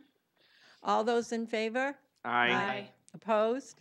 Okay, so we will plan to have a special meeting on April 15th at around 6:15 to discuss the resolution R-18-073 only. And we'll have Ms. Lovering send us the amendment that was put on our desk today.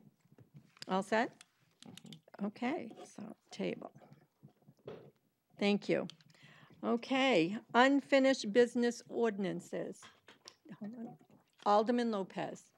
I'd like to, did we even table this, I think? The parking ordinance?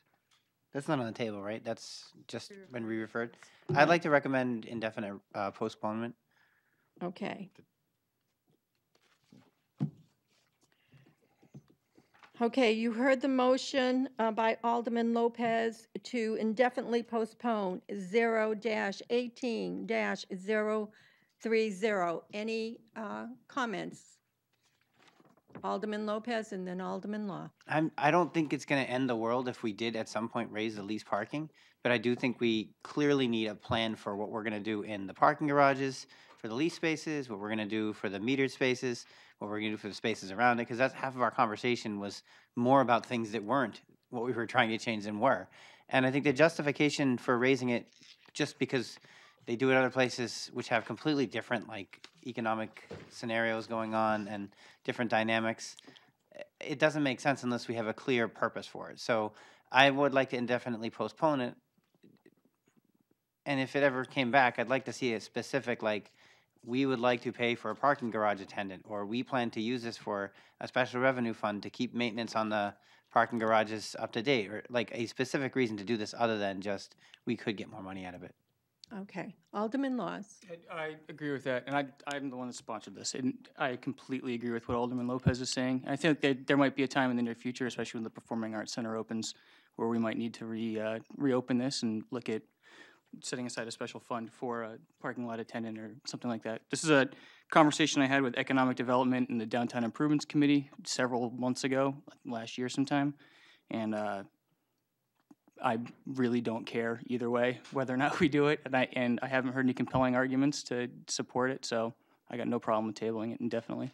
Okay, thank you. Alderman Clemmons. Thank you.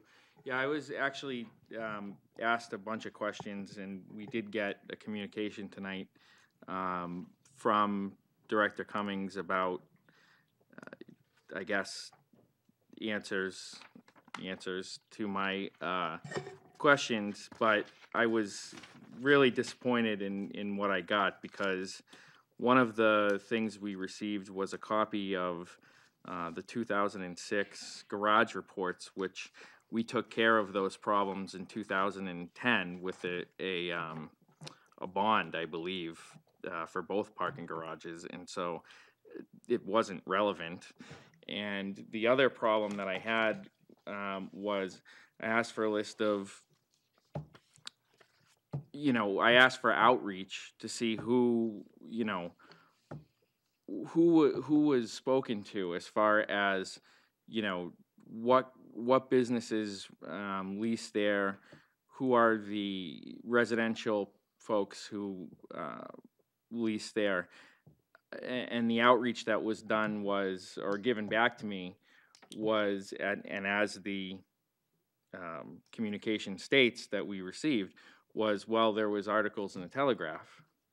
And the way I look at these things is, when you're gonna raise a fee on somebody, you better know what you're doing and why you're doing it. And to get a report back from 2006 of issues that were fixed in 2010 and say that the outreach was was done through the newspaper, to me is unacceptable. And I can't justify raising parking fees for the sake of raising parking fees because other cities charge more than we do. The way I look at it, then that makes us more competitive. So I agree with Alderman Lopez and Alderman Laws about this. I think there needs to be a lot more research done, a lot more outreach has to happen, and we really need to understand what raising those fees is going to do to the lessees, but also what the benefit would be if we were to do that for them. If we were to do that to them, what benefit would they get out of it? And if it was a parking lot attendant, then it might be worth it. But I don't know, because I didn't get any of the answers that I asked for. So I certainly support indefinite postponement. Okay, you heard the motion to indefinitely postpone 0-18-030. Any more comments? Okay, all in favor? Aye. Opposed? Okay, indefinitely postpone. New business resolutions. Alderman Clemmons. Thank you. R19-120, changing the name of Panther Drive to Officer James Roche Drive. I would move to recommend final passage. Okay, you heard the motion. Any comments? Alderman Wilshire. Thank you. I support this ordinance. Resolution. I was approached by John Yursak from the police department asking if we could change Panther Drive to James Roche Drive. As the chief said, the police department is the only address. So this would affect no one except the police department, and they're the ones requesting it. So I think it's a good piece of legislation, and hope that you all support it. Okay. Anyone else? Alderman Down. I concur. I think we all do, Chief, and it was nice that they brought this forward, and we certainly look forward to the change in name. So, hearing nothing else, all those in favor of the motion, say aye. Aye. Opposed? Okay, motion carried. New business ordinances. Alderman Clemmons. Thank you. Ordinance 1940, establishing an administrative services division and director position. I would move to recommend final passage. Okay. Gee, Mayor, you came just in time. It's like he was watching. Were you hiding? You were watching? Thank you. I was upstairs. Yes.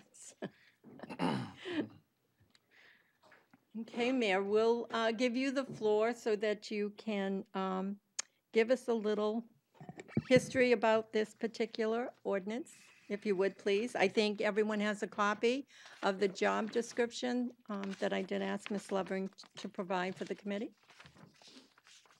All right, well, thank you, Madam Chair. So when the city was reorganized to run more efficiently, during Morris Arell's administration, the Administrative Services Director position was created to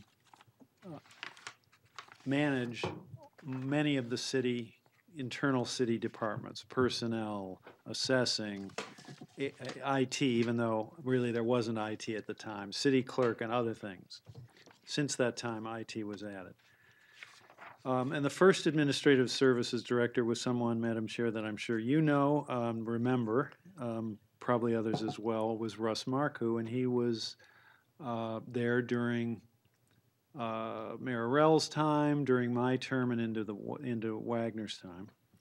And then after he went to another job, additional people may have served in the interim. I wasn't watching that carefully, but the position continued through Wagner, through Davidson, through Streeter, so brought us up to the 2008, 2009 timeframe. And the last person who had the job was Maureen Lemieux, who was a very capable city administrator, formerly a member of the Board of Aldermen.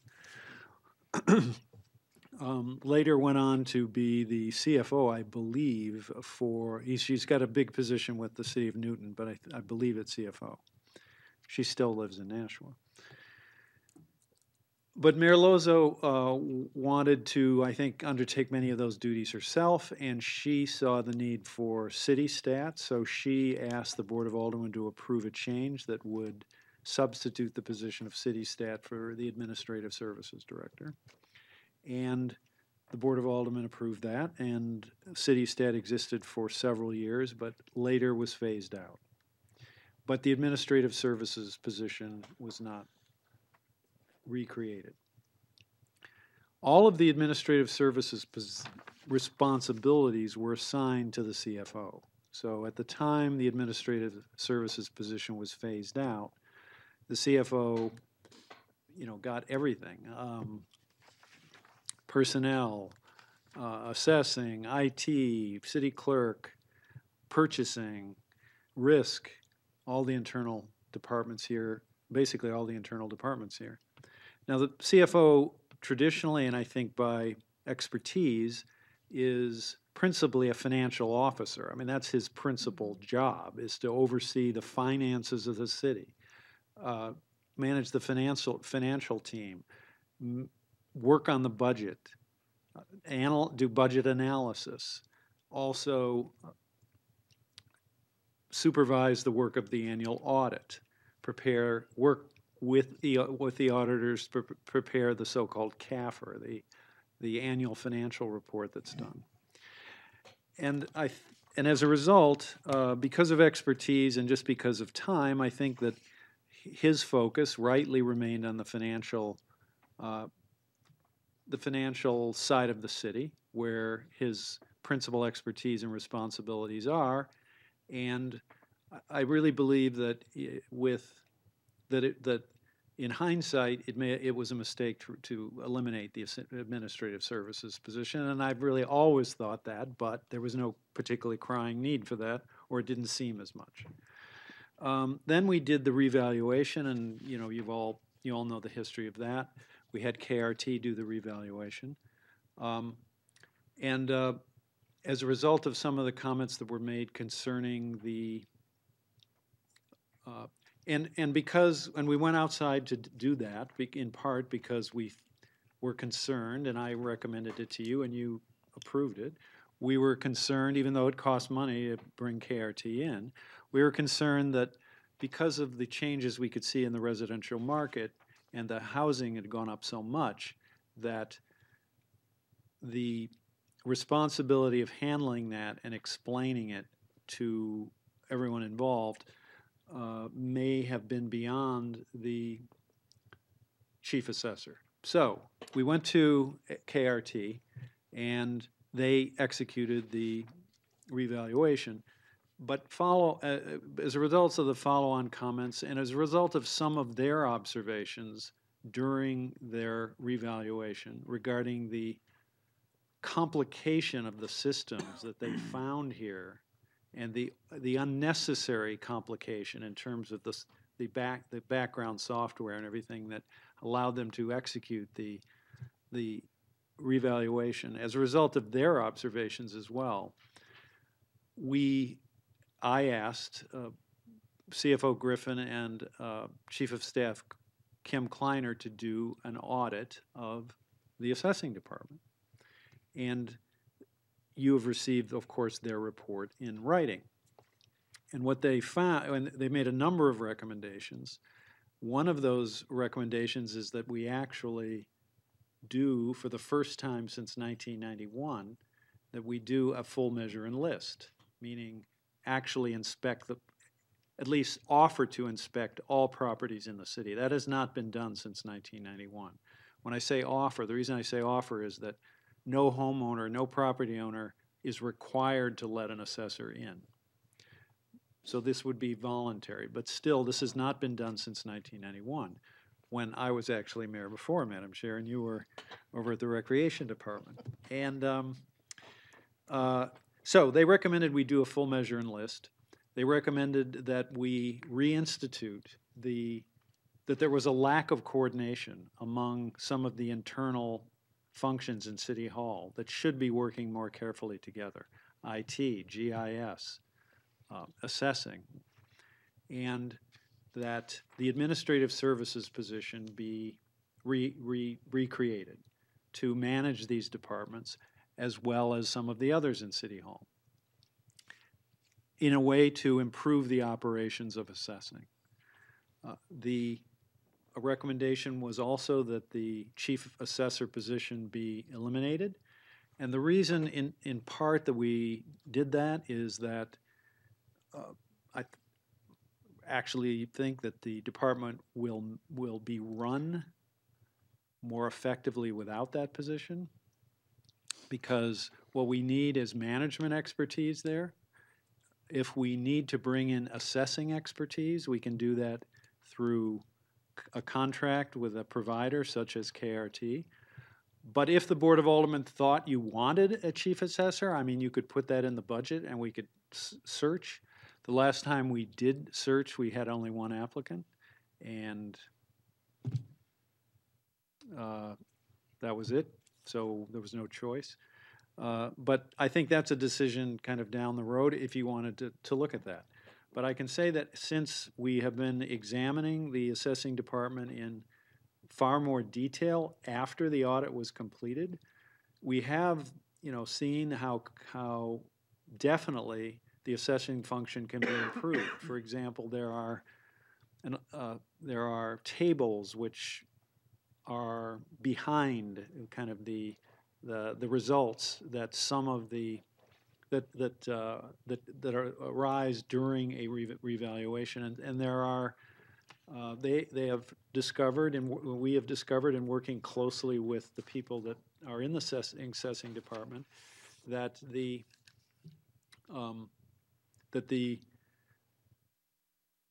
tables are managed by a confusing interplay of software systems that really should be simplified, that a lot of that there definitely should be corrections, but things that can only be done in the context of a full measure and list. One of the things that should be done is to remove the unnecessary, the effective year built as such a predominant factor in the determination of value, that condition should be the leading determination of value, not the effective year built. A very confusing factor that people have a hard time understanding and which is difficult to really implement in a consistent way. So in any event, though that as we're getting more deeply into the assessing function, that definitely the function can be improved. The Administrative Services Director can undertake to do that, but in addition, we need the Administrative Services Director because we can make improvements in operations in other areas as well, IT, purchasing, in terms of managing of union negotiations. We need someone who attends all union negotiations to articulate the city's position regarding benefits to all of the employer boards. So we have we try to have consistency across the union contracts. I mean, there are so many different benefit systems that the software that we acquired really is probably wasn't the right system. Very difficult for it to administer 17 different benefit systems at the same time. So there are many improvements in city operations that we can, over time, accomplish if we can return to the administrative services position. But since kind of assessing is what the audit which led to this, definitely within the assessing department, we can realize and are already, I think, beginning to implement improvements. So you've seen the job description. Obviously I'm here to answer any questions or answer any comments or whatever you want to say about it. But the ordinance recommends that we follow the audit. I believe that the audit was very good. I think that it's already resulting in improvements, and in an ongoing fashion, if we use the administrative services position to manage the assessing and other functions, that we will see more effective City Hall operations. Okay, we'll start with members of the committee first. Woman Kelly. I'm sorry. I know, you have to say his name a lot. So I get it. I'm going to support this piece of legislation. I had a good conversation with the mayor, and I think there are merits of reducing the burden to the CFO and also having that collaboration across the different divisions that we haven't had passed. I have to say I agree with Ms. Ortolano that I feel a little bit uncomfortable with getting rid of the day-to-day oversight when that's why we went into this audit. So I think we need to consider, and as the mayor pointed out, it doesn't have to be right now, but I think we need to consider not necessarily just getting rid of the city assessor, because I think that makes me uncomfortable. We're basically saying there wasn't enough oversight, so let's take someone, give them 5 divisions that includes this. So those are my comments. All right. Alderman Lopez? I was just looking at the supervisory role and the number of departments, and well, I could see specifically it makes a lot of sense to put like assessing, GIS, information technology into some coordination. I was confused a little bit by the Arlington Street Community Center, and to some extent the Hunt building. I mean, one of them is basically a combination youth program and events center. So we need a certain kind of supervision for engagement and recruiting and maybe granting, grant fundraising and stuff. And then the other one, the Hunt building, is like a combination of event space, office space. So I was wondering if you could tell us more about how a supervisor would corral all of that together. Well, the Hunt building could remain under economic development. It was just to, in a way, the building maintenance would also, the building function, which is under risk, would really be under the administrative services director. and in a little, so the hunt could remain under the economic development. The Arlington Street Community Center, only because it's just out there, like who does that person really work for? We could have them work directly for the mayor. We could have them, report to someone else. But this seemed like it made sense. So there, I think it's to give some provide some management to that function. Hunt building, could go stay under economic development. I mean, I think the Hunt building administrator is actually beginning to work on Court Street. For example, the artist studios that we are leasing out on the lower level that were just completed and now have 2 or 3 occupants. Those leases are being handled by the Hunt building person, Amy DeRoche. So, the Hunt building, as we activate the Court Street building, there needs to be more direct involvement, I think, of somebody who's going to be managing the tenants and everything else. Now, Jay Honeywell does all of the physical maintenance of the building, but he doesn't, deal with the tenants or the leases or what we're looking forward to the future of the building. So the Arlington Street Community Center, to me, the Hunt building makes sense under the same manager, but if you said, well, you'd prefer the Hunt building to remain where it is, I mean, I don't consider that like a big deal breaker or something like that. Alderman Lopez. I was just conscious of the model where the assessing office is, I don't know if I'm reading in between the lines here, but I'm going to say my impression is that it's actually inhibited by having the model that it has with that kind of supervision. So I'm not sure if that was the intent of this change, but I was imagining maybe Arlington, in terms of its role and purpose, might make more sense to be supervised by Parks and Rec, because it would be supervision along similar lines versus, the IT supervisor running a community center. Well, it's a little bit of a standalone function. I mean, they are very involved with the schools, with the teachers at Dr. Crisp in providing enrichment and tutoring for students that need help in specific areas. And to me, it seems like that is a very critical role that community center could play, and we should try to expand on that.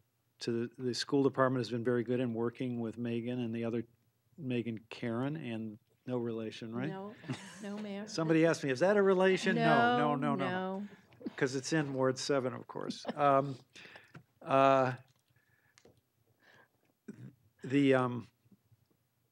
They do a very good job. They're volunteer teachers, but that could be an increasingly important function that's played there. And so I'm not sure that it just doesn't fit that well under anything, and Park Rec may not be the right place either. Okay, Alderman Clements. Thank you. Sort of along the same lines as Alderman Lopez was just pointing out. As I read this, I had some questions as to the director. It says the director shall be responsible for maintenance and repair of all city buildings other than schools. And so my question to that, does that would include the fire departments, the police department, and other to the sort extent, of semi-autonomous? Well, to the extent, maybe that could be reworked a little bit. To the extent that certainly, building department Jay Honeywell works for risk. Mm-hmm. And that was kind of put under risk without risks. Some of these changes, the manager, the CFO risk wasn't really looking for this. But the building department now works under risk. And risk works, and so risk would be under the administrative services director as we've proposed it here. Now, I think what they're trying to say is building functions that aren't directly, I mean, obviously, they're not going to go over and take, I mean, this person isn't going to go into the fire stations and take over the maintenance, because they're basically handling much of the maintenance themselves. But to some degree, we get involved. I mean, for example, when they wanted to, the fire stations wanted to increase building security, they came to City Hall and we worked out a bid and a system, and we used, maybe this is probably where it comes from, and we used the city building fund to pay for those changes, right? So there is an interplay, but the person would not have the absolute authority to just go in and take over and run the maintenance of the fire station. Same with the police. So I think maybe that could be worded more artfully to express the actual relationship that would exist. But we do use the city building fund at times to make improvements to buildings in those autonomous or semi-autonomous departments. Alderman Clements. You're welcome. Also, obviously, you know, along the same lines, you know, we're going to have hopefully we'll have the Performing Arts Center as a new city building, and you know, there are other, Holman Stadium. I guess I'm just wondering, like, to what degree the umbrella will cover of this particular person, and if it makes sense to kind of maybe relook at this and kind of reorganize the way that to really look at what's out there as far as city buildings go, and how deep we want to get this person involved in the inner workings of different areas in the city, because they're going to have a large role as it is. And the reason I bring it up is because I've been on the board before where, you know, you might have an alderman that takes this to the letter of the law. And so, you know, I think maybe we could relook at some of the way this is worded. Well, there's no problem in rewriting this. So the intent with respect to city buildings is really not to change any relationships that exist now. For example, Holman Stadium, and that's really run by Park Rec, right? I mean, and you know, why change it? It's going, Right. You know, it's working pretty well, right? So to the extent this might imply that, you know, that would change, it wouldn't, you know. Same with the fire stations. I mean, we work cooperatively if they need help with a city building. You know, if there were a roof repair that was an emergency, we'd probably use the city building fund to do it, you know, immediately, even with no money in the in the fire department or whatever. So we could rework this to kind of make what I think the reality is clearer than it is, as you've suggested right here. I will definitely do that and send it back to you. Great. Alderman Wilshire and then Alderman Dowd. Thank you. I was on the board when we had Administrative Services Director, and it's kind of a catch-all. I mean, kind of someone that reports to the mayor and gets to see and know what's going on in the departments. I mean, the mayor, you know, he's got a high-level position, and he's not in the weeds every day, you know, looking at what each department is doing, and nor should he be on a daily basis. I mean, Literally in the weeds at Holman Stadium. I didn't say that. But I think it's no weeds. Thank you. Thank you, Mayor. In the back. I think it's an important position. You know, when the prior mayor, you know, introduced City Stat, we thought that might be good and helpful. But when that went away, it seems like nobody was kind of taking all these departments under their wing and looking at them individually and collaboratively, both. So I think this is a really good step to reinstate this position. I think it'll help the mayor and the city overall. Okay, Alderman Dowd and then Alderman Laws. My initial concern is that this person is supposed to be diving into the assessing department and straightening that out. which ought to be the main thrust of the initial application of their responsibilities. But to have all the responsibilities that I see listed here, which I assume now a lot of these fall under the CFO. Yes, right now, all of this, including assessing, plus all the financial business of the city falls under the CFO. So it's all under the CFO, assessing, purchasing, IT, all the financial stuff, risk, everything is under the CFO. So my suggestion would be initially, anyway, have this position take on some of these, but the ones that are associated with revenue remain initially under the CFO, and that would include city clerk, maybe purchasing, risk, I'm not sure, but I don't think, because first of all, I think the person that's gonna get hired is gonna be from the outside, I'm guessing. They're gonna come in and not know anything about any of these departments. And how can they focus all their attention, or a vast majority of their attention, on the assessing department when they're trying to learn all these other groups? I would suggest that the ones that have anything to do with revenue stay under the CFO, at least initially, until whoever comes in to fill this position gets their feet wet and has the assessing piece of this under control. My 2 cents. Okay, Alderman Laws. I completely agree with that. I just like the language cleared up a little bit more so we don't run into the same problem we had before with one person overextended, trying to fill too many roles. So.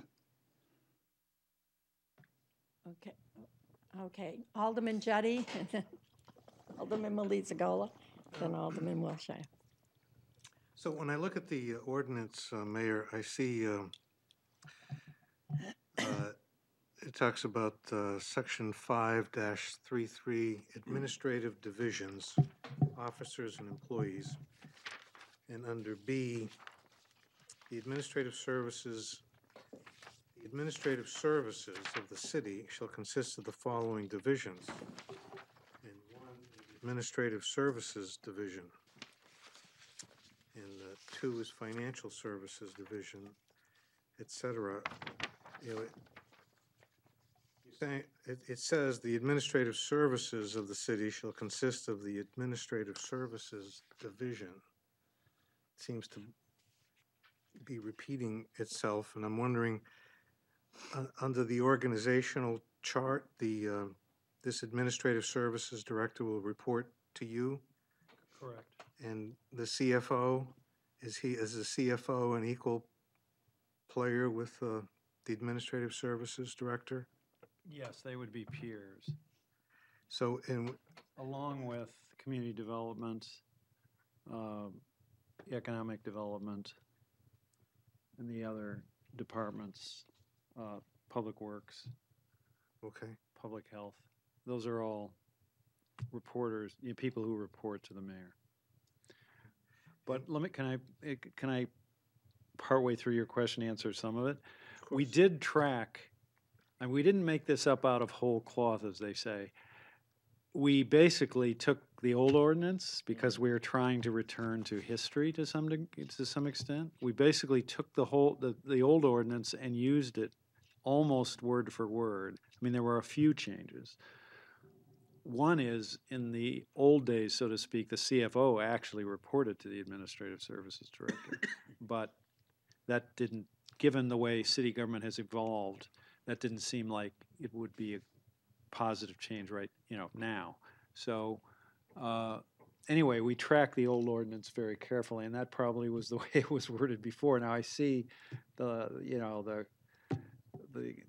issue you've raised, but I think we just followed what it was there, before it was eliminated. Because we had legal research and go back and prepare something very close to what was done before. May I? Yes, continue? Alderman Jettie. So if this change takes place, what will that leave for the CFO to do, and where does the treasurer tax collector come into this? So so the CFO will do what the CFO did before we eliminated the administrative services position. I mean, the CFO is the supervisor or the boss of the treasurer tax collector. He manages the financial people who work for the city, all of the financial functions, all of the accounting functions. The CFO is one of the principal people involved in budget preparation. I mean, he does all of the budget analysis, all of the, we project to you what the tax rate is going to be if you pass a certain budget. That's all. It's not really guesswork. It is an analysis done by the CFO and his team of how it will come out given the tax base we have, if the budget is passed as proposed, with all of the factors plugged in, where the tax rate is going to come out. And, they're always within a penny or right on or whatever. So all of that work. There's an annual audit, which is very time consuming. The CFO works with the auditors. We obviously, as a public agency, we've got to have a clean set of books. The audits have been very good, very few comments, no criticisms in the audits. The CFO works with the treasurer, with the financial advisors on bonding and in the bond rating and reporting to the agencies. There is an annual, what they call a CAFR, C-A-F-R. It's the annual financial report, which is 100 pages. It kind of grows from the audit, and that is supervised by the CFO. So the CFO has a lot to do when it comes to the money management, financial reporting, budgeting of the city. So he or she had a lot to do before all these other functions were put under the CFO, and were you to pass this, the CFO will still have enough to do. Alderman Jettie? One last thing. I know that you're recommending and planning on the city doing this full measure and list sometime within the next 4 or 5 years. Will the assessing department, without a chief assessor and with the people they have, will they be able to do that? Well, we would, with or without the chief assessor, we cannot do a full measure and list internally. I mean, there's not nearly the enough people in the assessing department to do that. And no one who does that, to my knowledge, does it internally. You bring in a contractor and they send a lot of people out to go visit 29,000 properties. I mean, that's what it takes, or to seek to inspect 29,000 properties.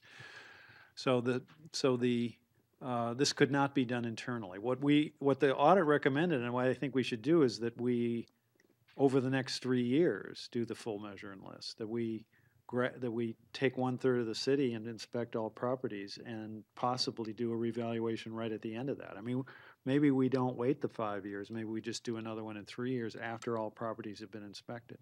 So, again, that could not be done internally. It's an expensive thing. Has to be done externally. But back to the chief assessor, I do see the administrative services issue and the chief assessor issue as two different things. Yes, it's two different issues. Yes, we did recommend, the audit recommended, and therefore I proposed in the budget that we remove the chief assessor position and add the administrative services position, in part because I want, given the taxes and the budgeting issues we have, I wanted to propose a cost-neutral approach. But if we could come back to the Board of Aldermen and report periodically, monthly, quarterly, whatever you want, on how things are going with the assessing function, and together we could decide whether we think things are fine and we don't need to make any changes, whether we need to bring someone in by contract to supervise, which a number of communities do. We could bring someone like KRT, not full-time, but to provide periodic review and oversight.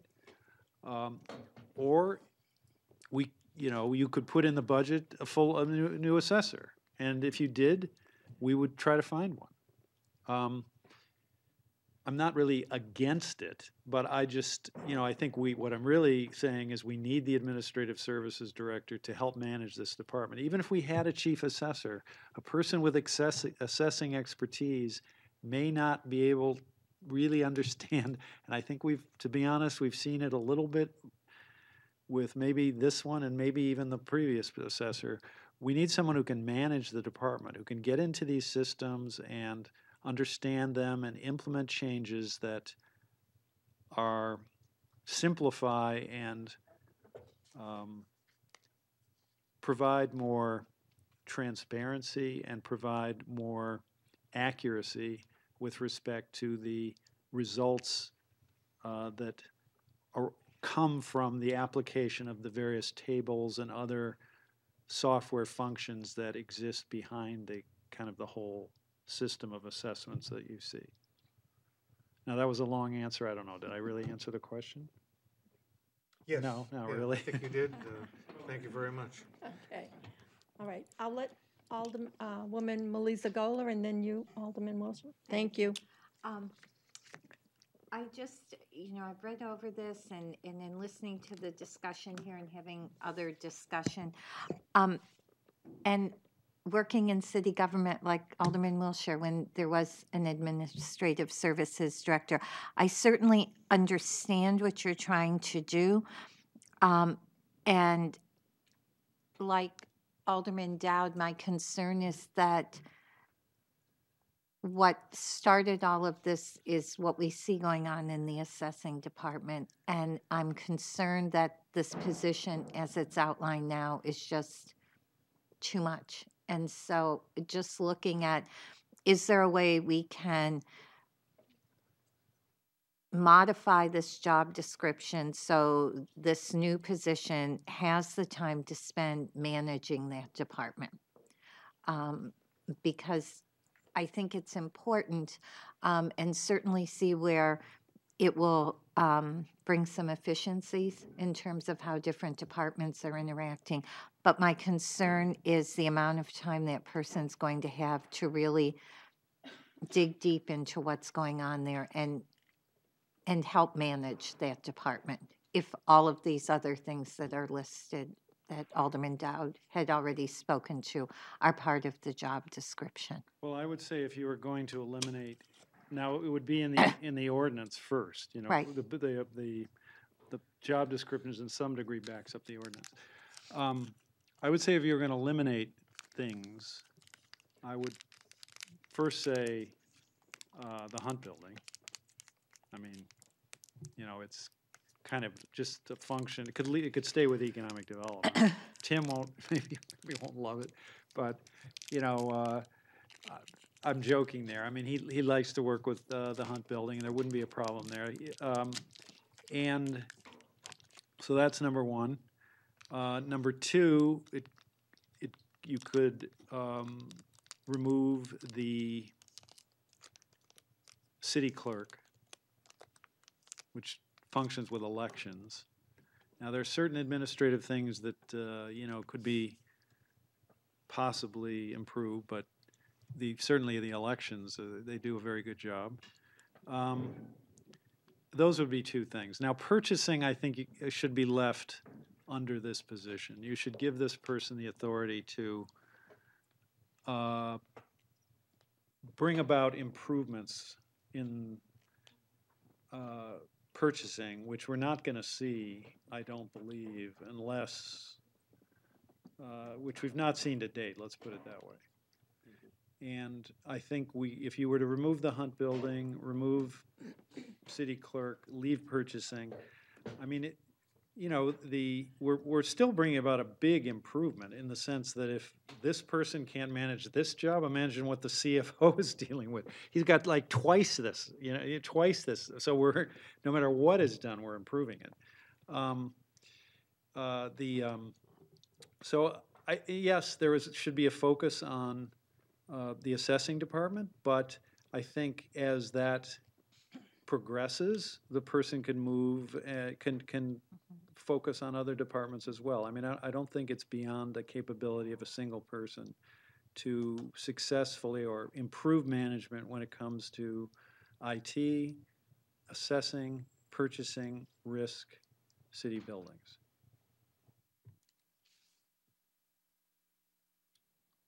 Or even city, I mean, city buildings is there in a part, in way, because it's already under risk, you know, so, and risk could be under this function. So, I mean, Alderman Clemens has pointed out that there could be an implication here that this is to expand the city hall's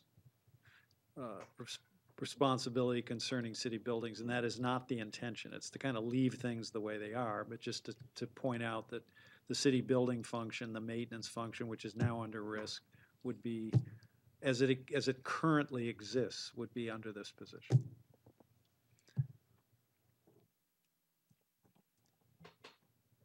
Are you all done? Okay. Alderman Wilshire and then Alderman Dowd. I agree with assessing being or needing to be the focus at first. And I think it'll take some time for this person to get up to speed because let's face it, there are a lot of different moving parts, right? You have standalone departments right now, initially. And when this person gets on board, they focus on assessing and they spend time learning the other departments as well. I think it's just a matter of time. I think one person can do this.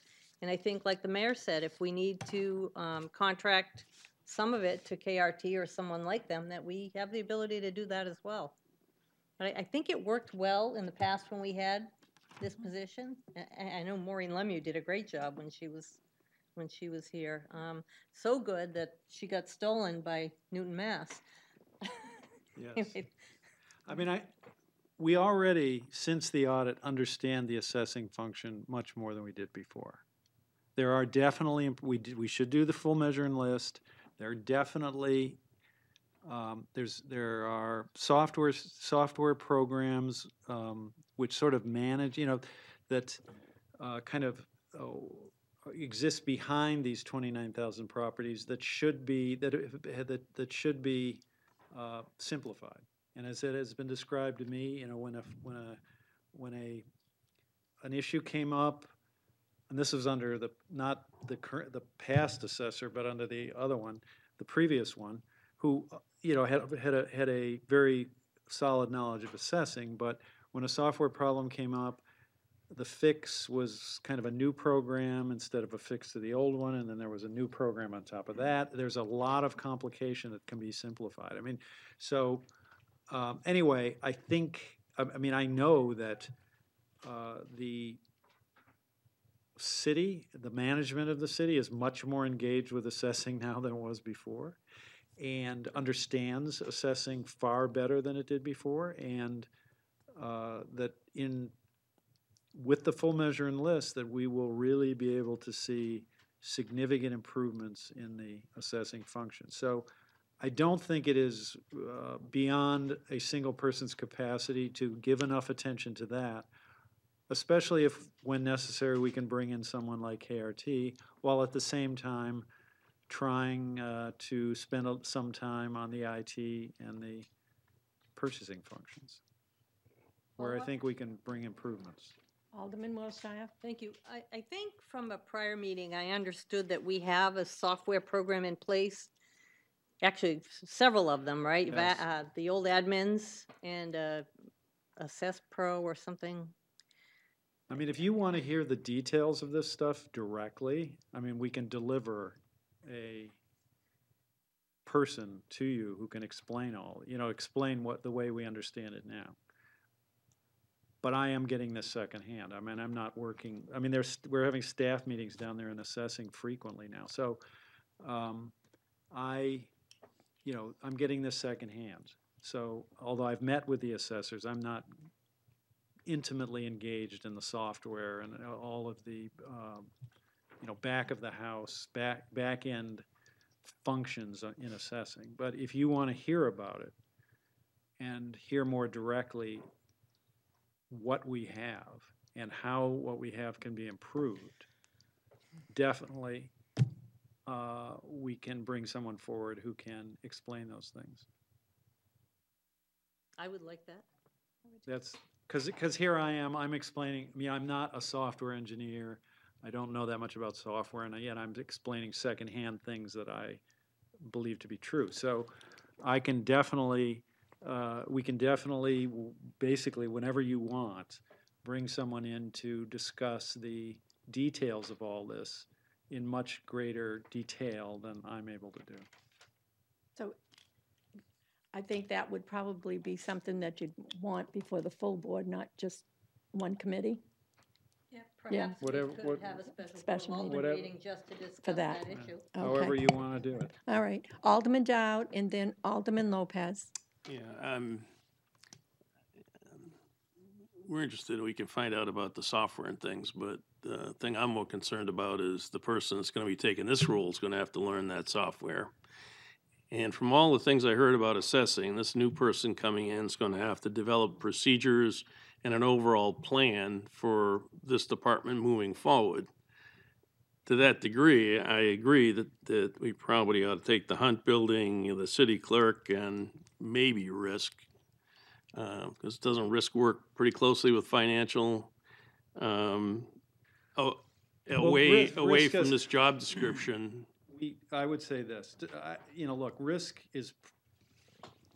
doesn't take that much management. So I would leave it where under this position. I mean, we have Jen DeShay there. Risk functions very effectively. I don't think having Risk under, and Ms. DeShay has come before you, at least the Finance Committee at various times to discuss litigation and the like, settlements. That may actually be a reason for not putting them under this person, at least initially. And certainly the city clerk does need a lot of oversight. Again, I think that the person filling this position, coming in here, is going to have to get up to speed on all the city hall. Maureen Lemieux was mentioned, Russ Marcoux was mentioned. They were both aldermen. They knew city government before they ever got into that job. They were both aldermen. The other thing I wanted to say is I remember Maureen Lemieux's office. There was more than her in that office. So how many support people is this person going to have? Well, we're going to reorganize some of the support personnel. I mean, I'm trying to propose again, a cost-neutral, let's not raise taxes kind of solution to you. And yeah, we could add a whole bunch of people, but excuse me, I mean, I'm trying to, we've got budget problems, we need ELL teachers, we need police officers, so I'm trying to, give you a solution that I believe that, and I think we're showing some results that can work without increasing costs that much. And suggesting that we monitor what's going on carefully as time goes on and make decisions as time goes on if we think we need more help. So I would be fine with this if we took some of the burden off the Hunt building, the city clerk, and if there were any others. But I would like this person to come in, get familiar with city government, familiar with city hall, focus at least half their time on the assessing department to do these procedures and overall plan, at least initially, and see where that goes. Alderman Lopez? Yeah, I just wanted to ask, because I'm getting the sense that we don't have all the information here to make a movement tonight. But out of respect for the public that came out and made considerable public comment about 2 hours ago, can we table this until we can have the presentation that was just discussed? Yes, Mayor. Well, here's the problem I have with that. Look, I mean, we want to get going. To the extent we delay, we discuss. Yes, we're making improvements in assessing right now, but it would help to be able to move forward with the reorganization, with the audit, and, get the stuff done. So if we delay this for a month, okay, well, we just delay doing anything about assessing. We will be working on it in the interim, but we delay the solution by a month in reality. To that point, though, I would say this is not just the assessing department. You added a lot of departments. So while the assessing department is urgent, affecting the infrastructure of all of these departments at the same time is not necessarily something we should do very quickly.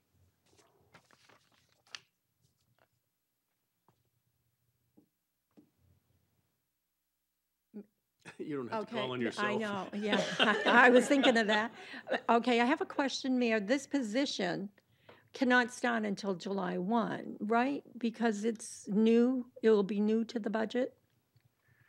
We could start at, I mean, it's only a partial year, right? So as soon as we have someone, we could transfer money in. Okay, thank you. Alderman Wilshire, did you have a?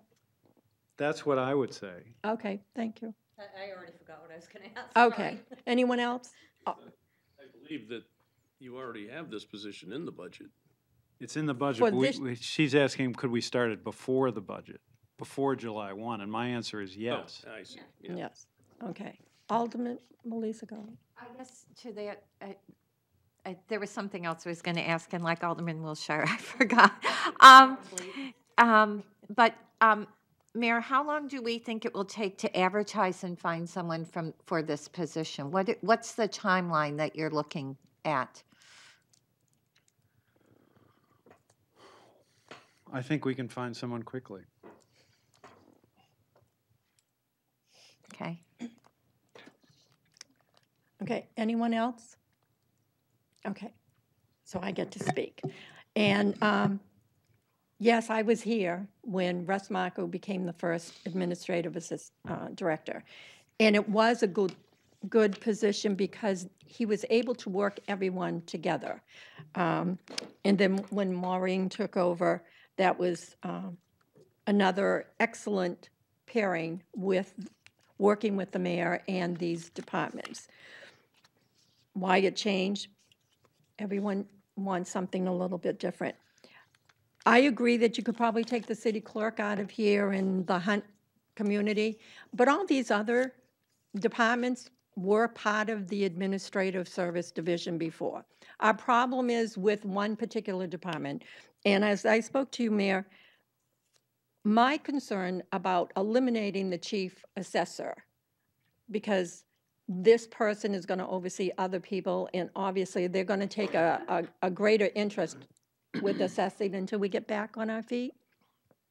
So I want to make sure that if there was a need, it doesn't have to be called a chief assessor, it could be someone else that has that knowledge in assessing that can oversee it and is reporting directly to the division director so that they know what they need to do at any given time.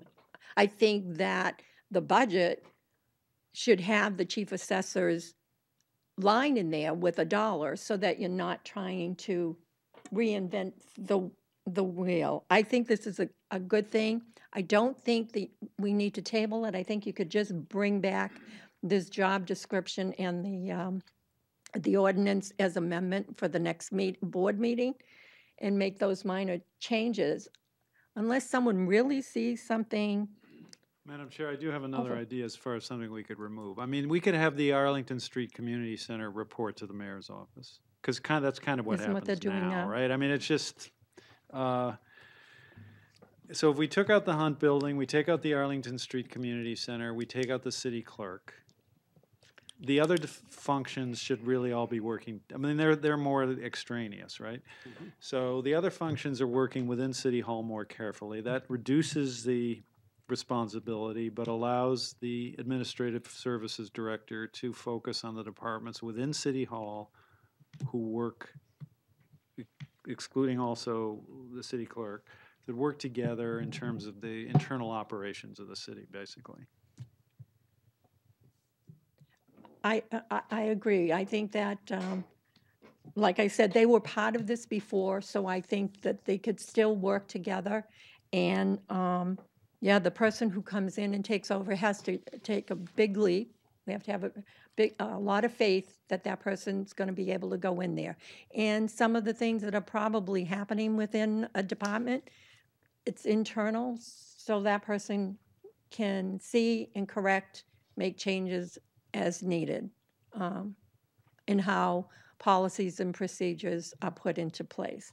I don't think that that person isn't going to be knowledgeable or be able to do that. And of course, they report, all these division directors report directly to the mayor anyway, so they're not going to do anything without his final approval. So I don't have a problem with this.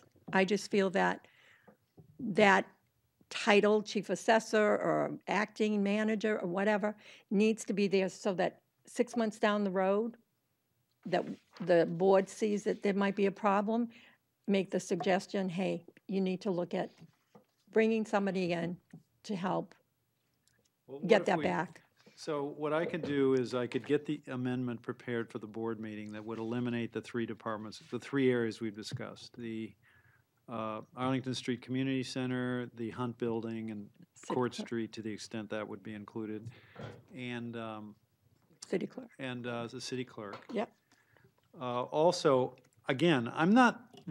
I wanted to propose to you a cost-neutral solution. So if in reviewing, and I can get people to report to you what's going on with assessing, whenever you want, once a month, once every 2 months, whatever you want. If going forward, it seems like we really need the chief assessor, or we should have KRT or someone providing supervision, it's not like I'm against that. I'm not. That if it seems like that's what's required, let's do that. But I don't think we should. I'm just asking you not to hold this up now over whether we're going to have a chief assessor, which really is a budget decision made. I mean, we can give you various reports between now and June, and if it seems like a chief assessor is needed, put it in the budget. Right. And if you do, we'll try to hire it. No, I'm not looking that we would hold this up. I think we could put this, make those amendments for the full board meeting and act on it. I just want that in the back of your mind that we could do that. I don't sit on the budget committee, but I'm sure that's something we could do. And I'm sure the president of the board could set up a meeting so that we have some kind of report, quarterly or whatever. Alderman Clemmons, did you have something? Yeah, I was going to amend my motion to recommend final passage. I would move to recommend final passage with the understanding of the coming amendment from the mayor's department or the mayor's office. Yeah, we can get that done, before to go out with the agenda, which will be Friday. Wednesday or Friday. Okay. All right. So Alderman Clemmons has changed his motion. Do we have any discussion? Alderwoman Kelly. Just wanted to ask about the special Board of Aldermen meeting that we discussed. Would we still intend in doing that? Would it be specifically for this piece or just about the assessing department? I just want to make sure I understand what that. My intent was the assessing. So an overall. Understand the function and what's going on. Okay, not necessarily this piece of legislation. No, not necessarily, no. Anyone else? Okay, the motion is before you. All those in favor, say aye. Aye. Opposed? Okay, motion carries. Thank you, Mayor, and Thank you, Madam Ms. Chair. Loveling will be happy to get that information. All right, We appreciate I it. apologize to everybody who waited so long. That's all right, Mayor. And because I've promised Alderman Jettie, I do support. He wanted me to, I know that there's differences of opinion on this legislation, but to the extent it matters to anyone, which it probably doesn't, I support the legislation. Well, thank you, Mayor. All right. You don't get to vote, though. Okay, so tabled in committee. Alderman Lopez. I'd like to make a motion to remove from the table and recommend final passage.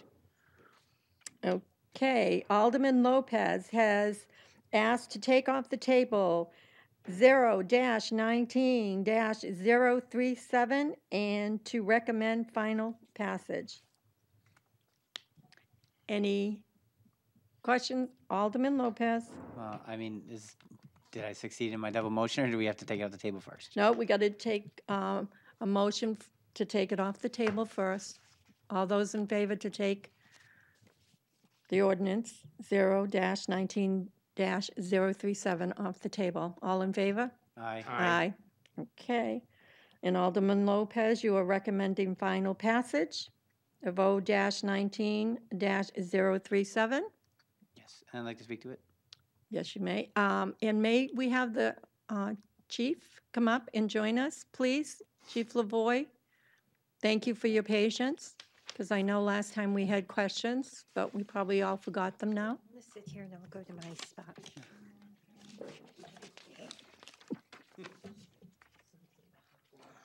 Handbag is safe with me. That microphone. That'd be a headline. You're the guy. Thank you, Chief, for joining us. Sure. Okay, Alderman Lopez, you're first. So I held back last month because I thought my role was really to introduce and let Alderman Jetty make his piece. As the only sponsor of it besides Alderman Jetty,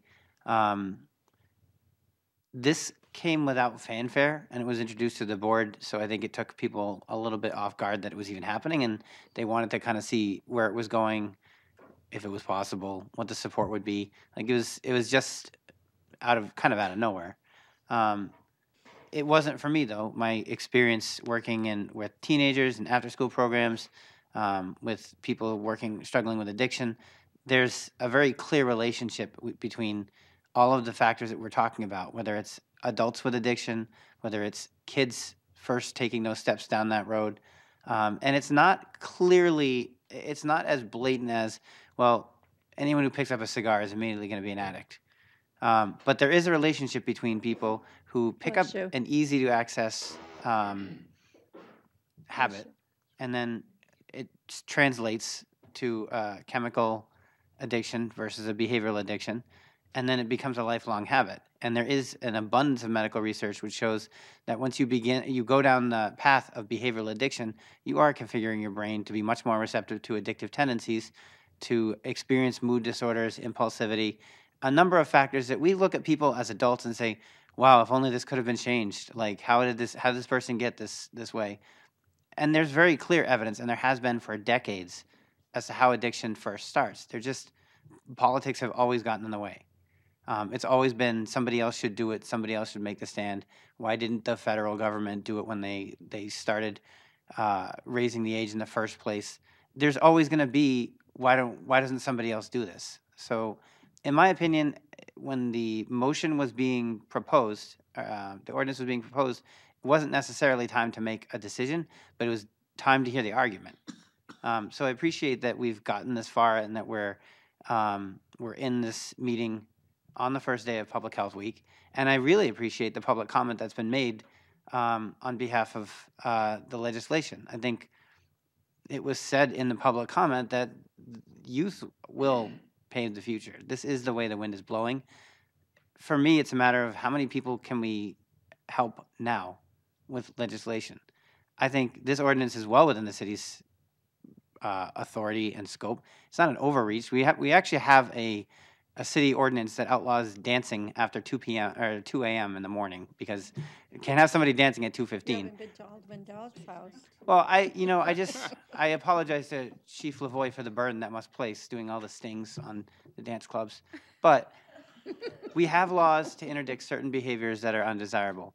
We have some silly ones, but this one is not silly. It's a public health issue that we've known about for years, and it's a little bit harder to grasp as a reality because we're talking about kids, and we're talking about the impact that 18 and 19-year-olds who can legally obtain cigarettes, e-cigarettes, vaping, all of that nicotine and tobacco products, the access that they have to younger kids.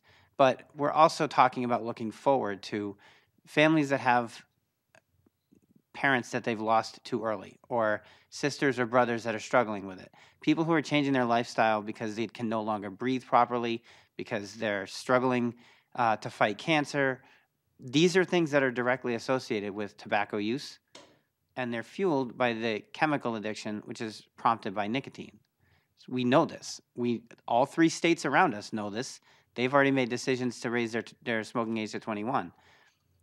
I understand the concerns from a business perspective at any kind of change that might limit your potential population to sell to.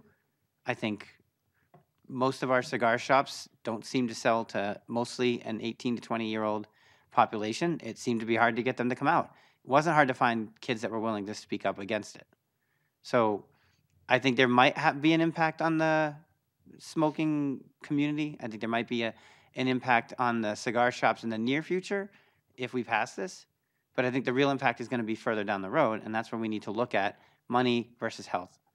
Are we trying to make money off of addictive substances? Are we trying to make money off of issues that cause a bevy of public health issues? Or are we looking at the public health, and are we looking at the future and listening to constituents who come forward and say, this is what they want? Okay, before I call on Alderman Clemmons, at the last meeting, there were some questions concerning if this was put into effect, how the police department would handle it, considering that towns and cities around us at this point in time do not have this age limitations. So if you could, I know you have to enforce the law, but how would you be able to enforce it? Well, you know, as chief, when it comes to city ordinances, I try my best not to advocate for or against. I mean, that's certainly the aldermen and women's purview and the citizens' purview. Certainly with the enforcement leg of that, and as long as you're making a city ordinance, which we have confidence is legal, which we certainly do. You know, Attorney Bolton, you know, we have no doubt that has reviewed this, and I've reviewed it. It certainly appears legal. Enforcement's our job. As far as how will we enforce it, in my opinion, the possession portion of this ordinance is the key to the entire ordinance. If you don't have the possession ordinance in it, you might as well not even have it, because then everyone can literally just go purchase at another jurisdiction where it is allowed and bring it back. The way this ordinance is written now, it bans possession of it. So it doesn't matter if you purchase it legally in another jurisdiction, in my opinion, you're still possessing it. And I can equate that to laws and ordinances. You know, in the great state of Commonwealth of Massachusetts, you can possess 10 ounces of marijuana for recreational use, which is, you know, by my math, more than a half a pound of marijuana. You can't do that in New Hampshire yet, thankfully. And, you know, you can be in the parking lot of the Pheasant Lane Mall, and you come across into Nashua, and it doesn't matter that you're allowed to do it in Mass. You're no longer in Mass. We have laws against that. You're going to get, you know, arrested for that. Consequently, too, our carrying a concealed weapon or even having a handgun, you know, there's virtually no restriction on that if you're allowed to have one. Yet, if you go across in the parking lot of the Pheasant Lane Mall, you're going to go to prison for having that same handgun if you walk out the wrong entrance. So again, it doesn't matter if it's legal in a certain jurisdiction. You come into another jurisdiction where it is not legal, whether that be law or ordinance, then certainly you're breaking that law or ordinance, and the police will enforce that. As far as, you know, logistically, how will we enforce it? It's a city ordinance with a monetary fine, so it's giving somebody a summons unless they are in fact under 18. Certainly, then they get a summons, but their parents get notified, and they have to handle it as a chins offense, or depending on their age, there's like 27 different factors. If they're under 13, it's handled all different ways. You know, it's a city ordinance violation. We certainly, I'm not going to sit here and tell you we don't have the manpower to do that. That's not true at all. We certainly have the manpower to enforce any city ordinance. I will say you change the age from 18 to 21, and it most definitely is going to increase that contact. But I can't imagine that would be something that, you know, I'm telling you, we will enforce it.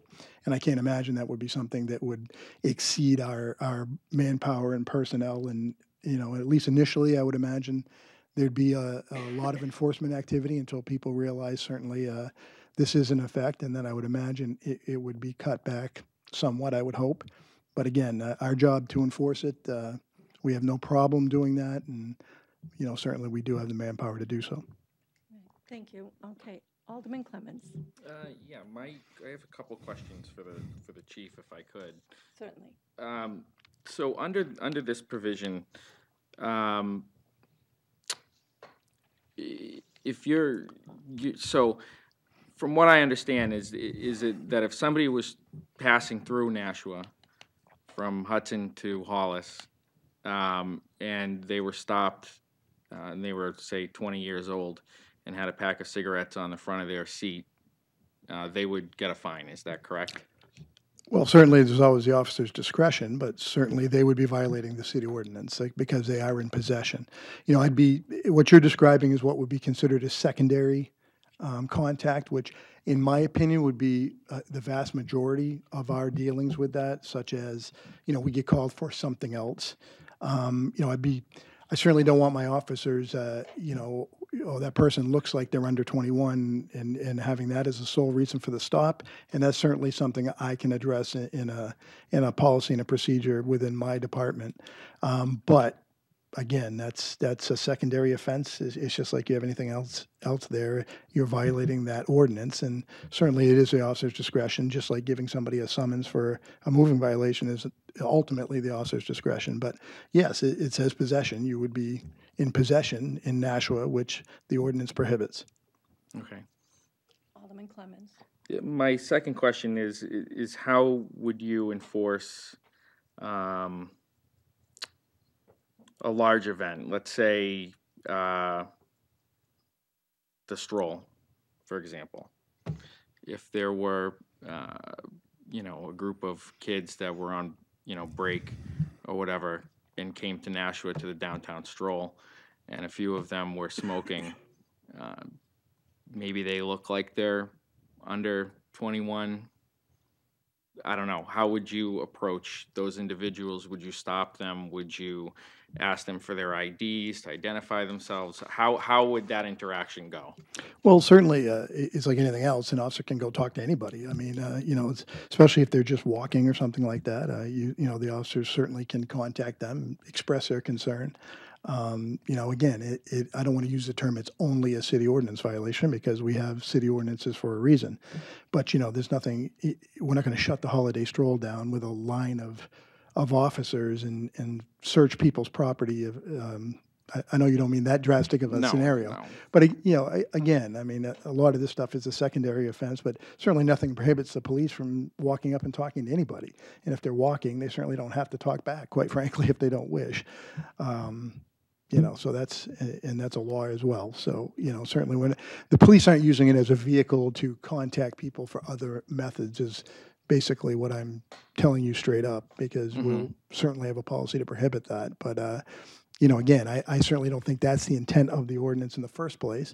And it's just like any other ordinance. I mean, we have leaves in the road ordinance. We have snow getting blown in the ordinance. We now have a chicken ordinance. We have all kinds of ordinances. And we will happily enforce that if it's broken, if they break that. So, I mean, it's just another ordinance. Granted, it certainly has a lot of potential ramifications, but the police, we look at it the same way. Certainly it's our discretion. If you're violating it, we certainly can give you a summons for it. Okay. And certainly seize the product as well. Alderman Clement? Yeah, I thank you for your responses. I appreciate that, and quite frankly, that is your responses were exactly what I had envisioned happening. And it's I could see somebody arguing this point on a state level, where they may want to equalize the balance of it and say, it's a public health issue that affects the state. Not to say it doesn't affect Nashua, because it does. But we have businesses here that are long-standing businesses in the community. And although I am not a smoker, I do understand that, in my opinion, if you are an adult, you have the right to engage in adult behavior. And one of those behaviors is smoking. I'm not inclined to support this ordinance because I don't think that I come from a standpoint of I enjoy my liberties. And although I find smoking offensive and I don't, would never do it myself, I do enjoy cigars every once in a while. So I guess, I don't know, does that make me a hypocrite? I don't know. I look at doing a vape and a cigar as two different things. A cigarette somewhere in the middle, maybe.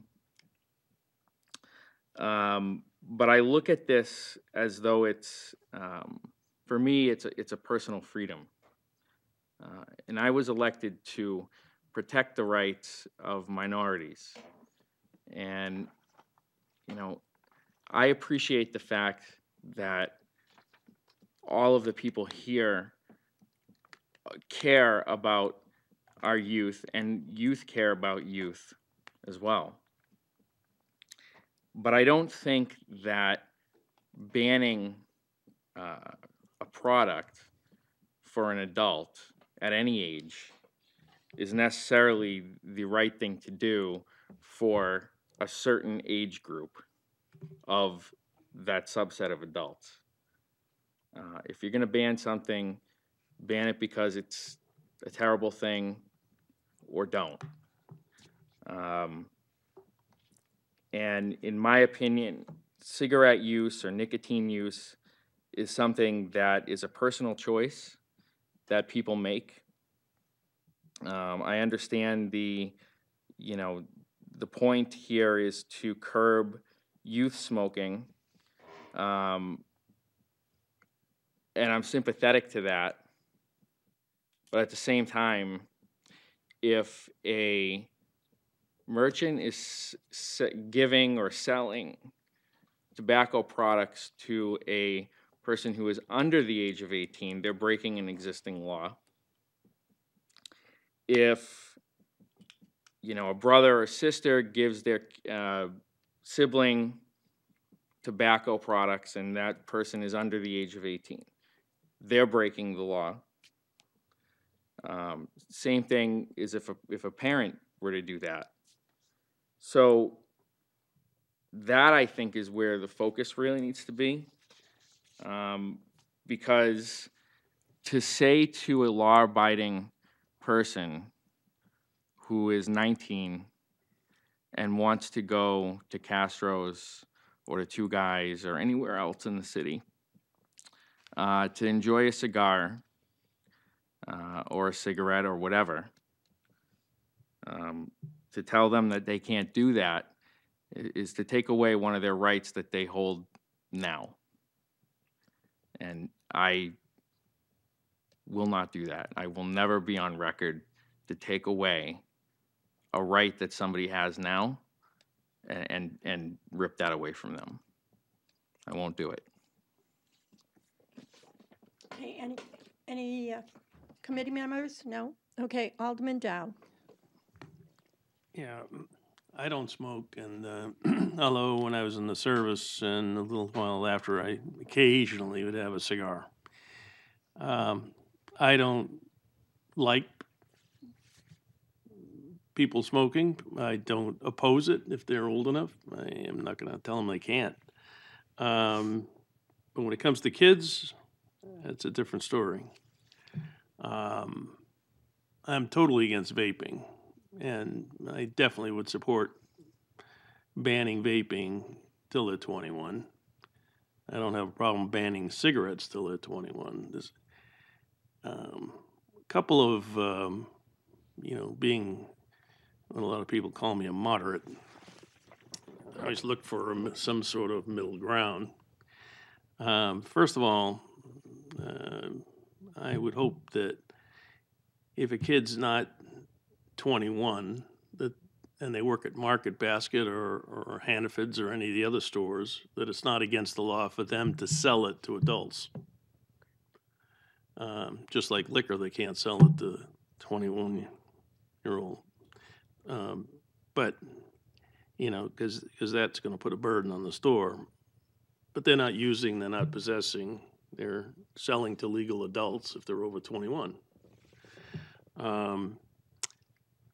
And the discussion about one of our veterans having a cigar when he comes home from service, I can tell you that in the military, there are a lot of soldiers, sailors, Marines, special forces that smoke cigars to take a little of the stress off being in combat.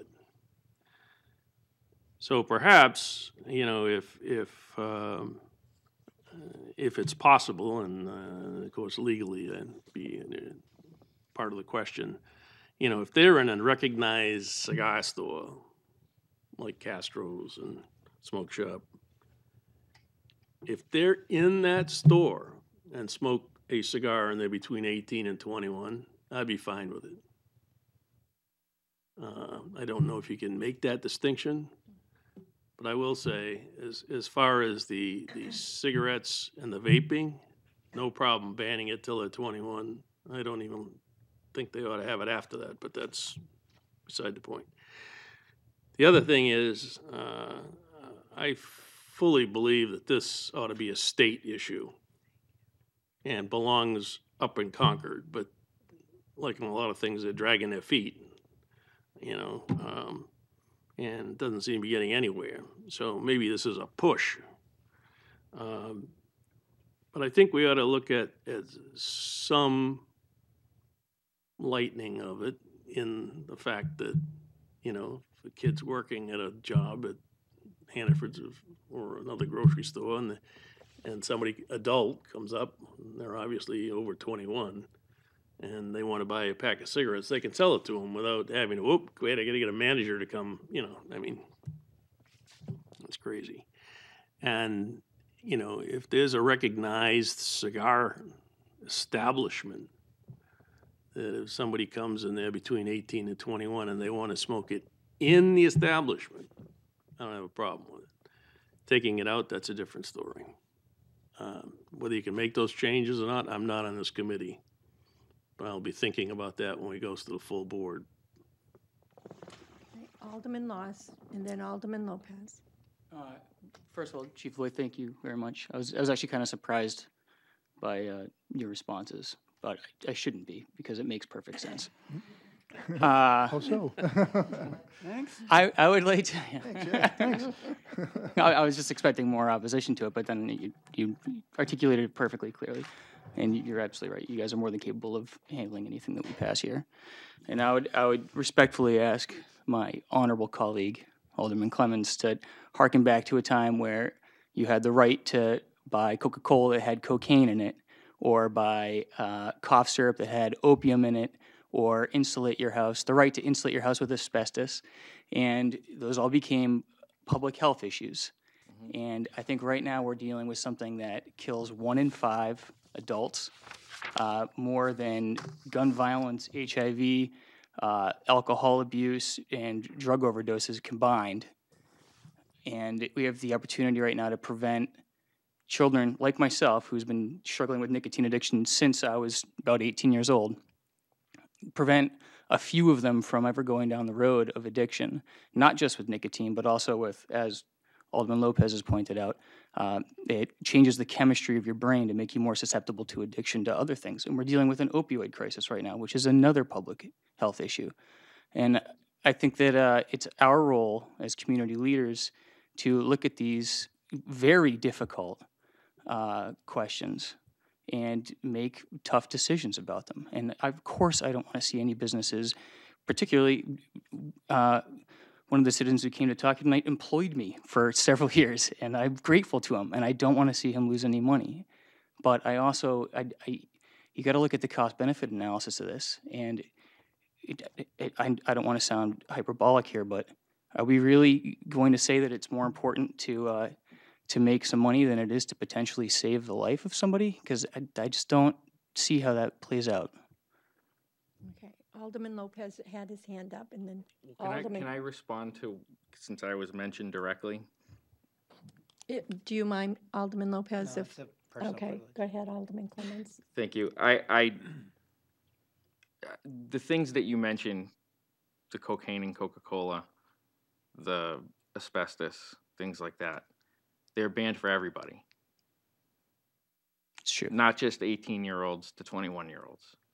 No one can go out and legally snort a line of Coke or put it in Coca-Cola. Nobody can legally go out and put asbestos in a home anymore, because they are public health problems that the government recognized was a problem for everybody. Cigarettes are a legal drug in the United States. It's a legal drug in New Hampshire, and if you're 18, you should be able to use it. Okay, Alderman Lopez and then Alderman Melizagola. So to the point of legal drugs, I think my understanding of what was said was to point out that things change over time as we have more understanding. So yes, some things were legal in the past, they aren't now. We're the legislators here. We're the ones with the decision in our laps because the state hasn't done anything. I'm not sure if anybody's doing an informal poll, as I am, of who's opposed and who's not, but I'm not seeing all of our state representatives coming forward and saying, oh yeah, you guys need to move this.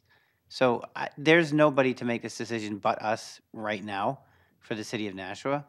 And we do restrict rights. We're in the middle of looking at, right now, the public has a right to a special election every time there's an opening, and we're about to modify that, change it.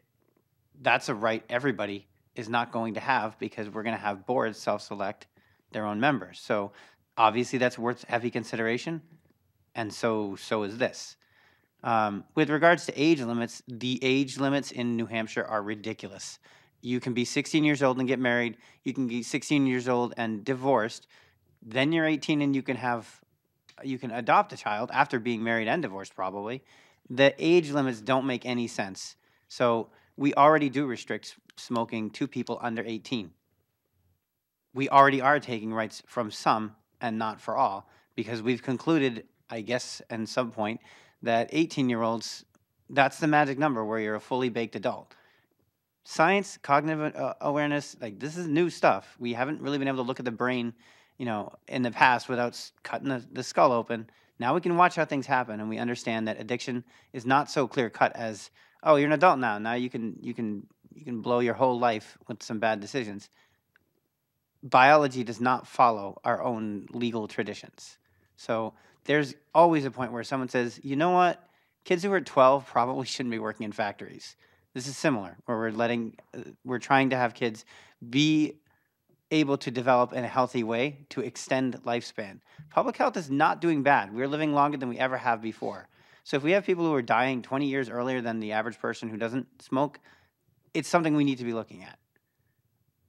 In addition, I would also say that I do want some clarification on Alderman Dow's proposal, because I don't even know if it was a possibility, but is it possible to expect that an individual 18 to 21 who purchases a single-use cigarette, can the amendment be written that way, Attorney Bolton, so that they could use it on site? Because, okay, so cigars are okay, cigarettes, though, whoa. That's not a scientific. But that's what. Yeah, That's what. I know. Okay. But I think legally they would treat it as a product, right? No one's going to say like, no, you got a cigar, that's a vape. No, it's not going to work. So legally speaking, can you age restrict a product to a site? I don't see why not. There may be reasons I'm unaware of, which I'll have to research, but as I'm sitting here, I think you could allow on-premises smoking of cigars while still banning cigars off premises and banning vaping or cigarettes. You'd have to do something about a definition as to a cigar, but that must be available somewhere. So. And out of obligation to some of the constituents that I talked to, I did talk to the vape shop, and so they consider themselves harm reduction, whether that's medically borne out or not. I think that's a point of debate, but they consider themselves a bridge from chemical addiction with nicotine to you can substitute it with something else, and then you can replace that and replace that. So, I mean, in my experience, that's not exactly how addiction works. But I think it is worth pointing out that while vape is the current devil that everybody's talking about in the room, nicotine and tobacco are what the ordinance addresses, because chemically those are the things that are most immediately harmful. Yes, some forms of vaping also contain carcinogens and a number of bad things. And yes, vaping specifically might need to be looked at because it wasn't really well vetted when the FDA first approved it. But this ordinance is talking about nicotine and tobacco for a reason. Nicotine is the addictive substance, and tobacco is the carcinogen health nightmare.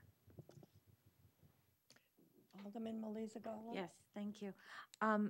Just to kind of continue with Alderman Lopez's comments, if you look at the research that comes out of the American Academy of Pediatrics and the National Institute of Health, they're both really clear about the impact of nicotine, not only in terms of receptors and addiction, but also on just frontal lobe development. And with all of the brain research that has come forward in the past 10 to 15 years, we know that the human brain is still developing beyond high school. And we know that there's still things going on in the frontal lobe in terms of ability to focus, ability to be organized, and even moods. And all of that's still going on, and the research is pretty clear that that's being impacted also by nicotine. The most recent article I could find from the Academy of Pediatrics was really clear. Nicotine should be outlawed, banned, whatever, until the age of 21. I mean, that was what their comment was in terms of the health hazard it's providing, and again, along the order of brain development and what it's doing. The other piece of it, and I've heard young people having this conversation, oh, I'm only vaping, it's not like I'm smoking a cigarette. And there are some numbers out there that show that kids are vaping because they think it's okay, and they say, oh, I never smoked, but I'm vaping. And so it's then leading them into other drugs. So I'm going to support this when it comes to the full board, although I'm not a member of this committee. You know, pediatricians will tell you they can't give certain drugs to young people because it's not good for their bodies. And I think this is one of those drugs we need to look at and look at what it does to the individuals who are consuming it. Thank you. Alderman Wilshire? Thank you. I came into the committee tonight thinking I was not going to support this ordinance, and now I have my doubts. I may and I may not support it. I mean, I have until next week to really figure it out because I don't have to vote tonight. I'm not on the committee. I kind of agree with Alderman Clemmons, and then I agree with, you know, so there's so much to take in. You know, do I think we're taking away people's rights? Yes, I do. And is someone at 18 years old able to make their own decisions? I believe they are. But, you know, when I heard people in the audience talking about kids in school and, you know, it kind of sways my decision a little bit. So I don't know how I'm going to come down on this one. Alderwoman Kelly. Thank you. I'll echo what Alderman Wilshire was saying. I almost called you Lopez. I'm tired. I'm sorry. I've been torn on this. I have, and I think I really want to say thank you to everybody who's come, brought their testimony, for the chief for coming. You know, we have business owners who I frequent. I like cigars, but where I'm coming down currently, because I actually was surprised by some of the testimony as well. I wasn't sure where students were going to fall on this. I'm going to support this, and I have a list of reasons why. One of the things that was brought up that I think is really critical is the point of access. So an 18-year-old can still be in high school, which means they have access to people who are younger than 18, whereas suddenly you put it at 21, and it's a little bit harder for them to find someone to get them the vaping piece or the cigarettes. The Telegraph did an informal poll, obviously not comprehensive, but there was a lot of support. I think it was like 64%. I think the students who came to speak tonight, and also the educators that talked about especially vaping being such a problem, that was really hard to argue with. I mean, you saw that woman's bag full of stuff. That was a hefty bag. And then I think we've heard from a lot of prominent health leaders school leaders, doctors, and they're all very much in support of this. One of the things that came through our email today was this idea that Needham did this. And I know I was concerned about, well, someone will just go to Hudson, right? So Needham did this, all the towns around them were still allowing it, and they still saw a 47% reduction in the amount of smoking that was happening at the high schools. I think that's, how do you argue with that? That's pretty big. And then I think maybe the most surprising to me was the actual industry itself saying, we must do this. There was a full-page ad where they said, raise it to 21. They're doing it in Utah. We're okay with this. And this was Juul. And then there was an opinion piece that was sent to me where a CEO of a very large corporation was saying the same thing. So I don't like making tough decisions like this, but that's what we're here for. And I think that we have a range of responsibilities as an alderman, right? We might be picking out whether or not to put a stop sign or fill a pothole, and sometimes it's about taking a stance. I ideally would love to see it at the state level. I really would. I think that would be a step in the right direction. A lot of the states around us have done that, but they are dragging their feet, and I think it's time for us to make that stance and help lead the conversation. Alderman Clemens. Thank you. I think what this is going to do is make criminals out of 18-year-olds, and I'm not for that. I understand and I'm sympathetic to the issues that are going on in schools. When I was in school, when I was in middle school, it was junior high back then, kids smoked. They smoked on the playgrounds. They smoked inside, the bathrooms and stuff like that. That was when I was in 7th grade. This stuff's been going on for years. And it's an adolescent thing, and it is unlikely to be curbed or prevented. You might prevent some of them from doing it, but it's still going to happen. And, it's funny to hear the comments that I hear, because it seems to me that it's an education problem,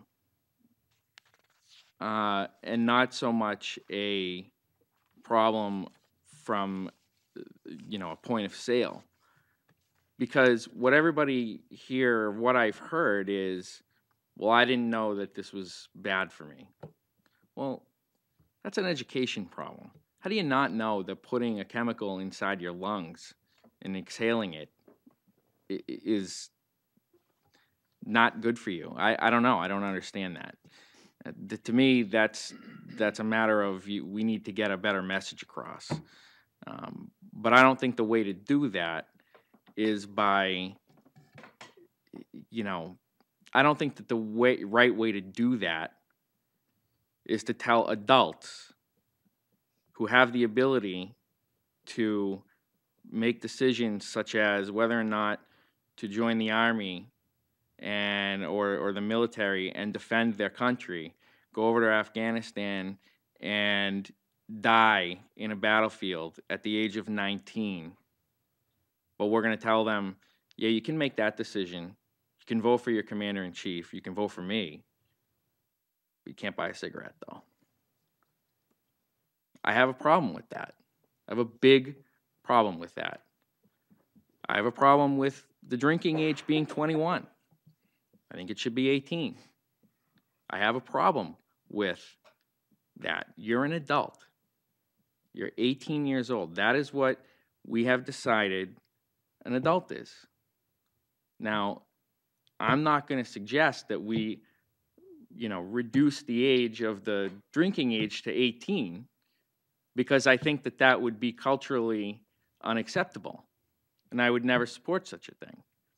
But personally, I have a problem with it, because to me, if you are going to give somebody the responsibility to vote, which, by the way, is your number one, in my opinion, your number one civic obligation is to vote. If we say that somebody who is 18 years old has that right and ability to make that decision, well, then they should be able to make every other decision as well. And I just can't support taking away somebody's right to make a decision for themselves along those lines. Now, I understand the medical issues. I understand that it's bad for your health. And I think, and I would support doing more education in the schools behind this. I would support, making this more of a public awareness campaign. But, I can't support raising the age to 21. I just can't. It philosophically rubs me the wrong way. Okay, Alderman Lopez, then Alderwoman Kelly, and then Alderman Laws. So education can only happen in a culturally supportive environment. If we as adults are contradicting, as leaders, we're saying we're still not going to make a move on this, kids are not going to listen to books that tell them one thing or numbers, because we're seeing that example right here where a doctor can come up and tell us this stuff is dangerous and it's poison, and our inclination socially is still to say nothing can be done, there's going to be a problem with it, if any plan has a flaw in it, we shouldn't do it, and to try to blow it into larger issues, because that's our natural inclination culturally. So there is an importance to making this stand in Nashua particularly, because it will enhance the education being delivered. The CDC specifically says multiple strategies should be pursued, including all of the following. It includes raising the age to 21, and it includes education. So they're not mutually exclusive, they're codependent. You need to address the system of a person who is younger and encounters nicotine and starts using it regularly, harmlessly with a semblance of harmlessness through vaping, and then maybe starts using it more regularly, as the young man described, loses their vaping device because the school collected it, and then switches over to cigarettes so they can curb that craving, and now there's a progression here, and there's a culture, and there's a community, and there are obviously associations and socialization happening completely around this. Castro's isn't just a store where you just walk in and leave with your product. It's comfortable. There's the game on. There's people there hanging out. You're in a social environment downtown. So I'm not disputing, particularly, on my side, that is part of our culture. And I do think it would be excessive to entirely ban nicotine. If we think we're going to have trouble collecting guns, try banning nicotine. Watch a bunch of people who are in withdrawal over nicotine and see what they do. That's not going to happen. What we can do is we can take micro steps here to identify the most vulnerable populations and advocate for them as adults, the same way we do put in stop signs and say, hey, don't just drive into the intersection, recklessly. I agree that there is the semblance that we could be criminalizing younger kids, but I would also point out that we're talking about a $50 fine. And we're talking about kids who are already doing it. Like 18 and 19-year-olds are giving nicotine products to younger kids. They are dealing. This reduces the likelihood of that actually happening to the youngest populations, the more ridiculous level of 14, 15, and 16, by adding a social agent that says, okay, look, there's less of you all collecting like within 4 years, 5 years or more of each other. You don't have the guy that you knew, who's a junior last year and is now a senior and has the cigarettes, and you're in the same school. There's less of that because we're spreading the age out. So there's the social determinant here, and it's based on a lot of study and a lot of statistics. It's based on precedents that are used elsewhere. The challenge is going to be, culturally speaking, we're live free or die, emphasis on die. We weren't really quick about even just putting in airbags. If memory serves, we only made 16 the marrying age maybe 2 or 3 years ago. So before that, it was like 14 if your parents will sign off on it. So New Hampshire is not a progressive liberal front. In this particular case, we have a clear call to action, and we can take it. I can't save the whole world, but I only represent Nashua. Alderman Kelly. Just a few comments to some of the comments that have been made since I spoke. I was interested to see where 18-year-olds fell. I was a little bit worried about this, but not a single 18-year-old showed up and said, you're taking away my rights. Every person, not a single one. I was expecting a line of them saying that. I was. it may save a few. I think it's worth it if it saves a few. And then, I'm probably going to regret saying this. I agree that education needs to happen. I'm in marketing. I know how effective marketing is. A lot of us are psychology double majors. Our job is to manipulate people. And right now, people are out there saying vaping is okay, and kids are eating that up. They're believing it because that's the culture. And it used to be the culture. Joe Camel was the culture that sold cigarettes to kids, and we got rid of that. So I think we really need to consider that it is a very strong pull, especially for young people. Chief, do you have something to add? If I could, Sure. without being asked a question, if I could make a comment. Certainly I've listened to everything, and, when I say, we have no trouble enforcing it, that's our job. We most certainly will enforce it. But I did want to emphasize the point of discretion, and I can assure you that, I'm not pulling my pop unit right now in this opioid epidemic to check IDs in the cigar shops, quite frankly. That's not going to happen. And we're not sending undercover narcotics people into the cigar shops, to see if there's undercover, if there's underage people in there, buying a cigar. So, it's a city ordinance. We'll certainly do our job, but, I just don't want anyone to get the impression we're locking people up for this. It's a city ordinance. It's a fine. And again, you make it an ordinance, we'll enforce it. That's our job. But discretion is a big part of that. And we understand that, we work for the entire, population of Nashua. And again, we're not doing alpha strikes on anybody's business. Certainly not without 100 people going, hard evidence that they're violating the city ordinance. Alderman Dowd. Just two quick things to Alderman Clemens' comments before. Our age restrictions in this country are strange, to say the least. There's a federal law that says you cannot buy a handgun unless you're 21 years old. But here in the state of New Hampshire, you can carry it on you without a permit at 18. How much sense does that make? I don't know how you enforce that, Chief. Definitely not easy. I got a gun, but I don't own it because I didn't buy it, Can't buy the ammunition, but you can carry the gun. Yeah. Hey, there you go. So, It's New Hampshire.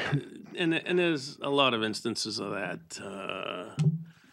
I agree. If a guy's going to fight in combat, taking a cigarette or a cigar away from him, particularly while he's in the military, is crazy. But I got to believe that the police department's going to use a lot of discretion. We talked about the handgun if you're in the parking lot in Massachusetts. Did you know, I'm sure you know, that if I'm in New Hampshire and I have a gun and I go through Massachusetts to New York, that's fine. You can still carry it in Massachusetts. It's a federal law. It says you don't stop in Massachusetts. I was going to say you have to keep going. You might not want to tell the Massachusetts authorities that. Because that was just a court case that was in the paper. But anyway, so there's a lot of crazy things like that. The couple of exceptions that I mentioned and I would like to see, but basically I'm in support of it.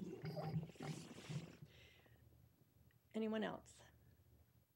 Alderman Jettie and then Alderman Lopez. I'll defer to Alderman Lopez since he's on the committee. I just wanted to defend the police chief's honor a little bit here and say I walk up and down the rail trail at least 30 times a day.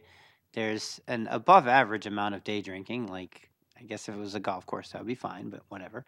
And the police are not locking people up for day drinking. They're just pouring out their beer or having them pour out their beers and asking them not to do it there and not to do that. They're not heavy-handed. They're really good at engaging the community and spotting bigger and more important issues when it's like necessary or appropriate to do it. So I just wanted to point that out. But the idea also just occurred to me that there's a difference between losing your little natty daddy and your ability to go get another one later and just go reoffend somewhere else, and losing the e-cigarette, which is expensive, especially when you're talking about someone who's 18 to 21. That might actually make a difference in their pattern because they can't easily replace that. And if they're early enough in their use, that might be an intervention that redirects what they do. They might decide it's too much trouble. Okay, Alderman Jettie. Yeah, thank you. I'll try not to repeat anything that's been said before, but I did want to point out that, even though I think everybody, agrees that the medical evidence that, smoking and vaping for people under 21 is a bad idea and shouldn't be done. And it's a matter of, do we pass this law which in Nashua to prevent people between 18 and 20, 18 and 20 to purchase this, for the stores to sell it to them, and for them to give it to other people, and for them to possess it. What purpose does that serve? Well, the research shows that raising the age to 21 is effective. It does prevent, it does reduce the tobacco use among people under 21. Not only the 18, 19, and 20 years olds, but the younger kids. And, they're getting it from those 18, 19, and 20-year-olds. And, the research shows that an 18, well, is a fact that 18-year-olds are still in high school. And, they can legally buy the stuff and bring it to the school or bring it to wherever they are and give it to their friends. 21-year-olds don't typically hang around with high school kids or middle school kids. So it does, making it illegal for people under 21 to purchase this does have the effect of reducing its use by the younger kids. And this is based on research. Alderman Kelly mentioned Needham, but everywhere, we're not the first city to consider doing this. This has been done all over the country. And it started with cities doing it, towns. In Massachusetts, it started with Needham. The other towns saw how effective it was. And when Needham did it, they reduced, even though they were surrounded by towns that where people could buy it at 18, they had a significant reduction in its use in Needham. Other towns saw that success rate. They adopted it themselves. They raised the age. There was like 221 towns and cities in Massachusetts which raised the age, including Boston. Finally, the Massachusetts legislature raised the age statewide. Similarly, in other states, now Hawaii, California, Oregon, Utah, New Jersey, Massachusetts, Maine, and most recently Virginia, where tobacco started, have raised the age to 21. Cities, New York City, a lot of other cities in New York State, Washington, D.C., Chicago, they've all considered the same thing. They've all had the same debate. Will it do any good to just do it in Chicago, for example, when the suburbs around it still are 18? And they decided, based on the success rate that this has had and has been shown, they decided to do it as well. Even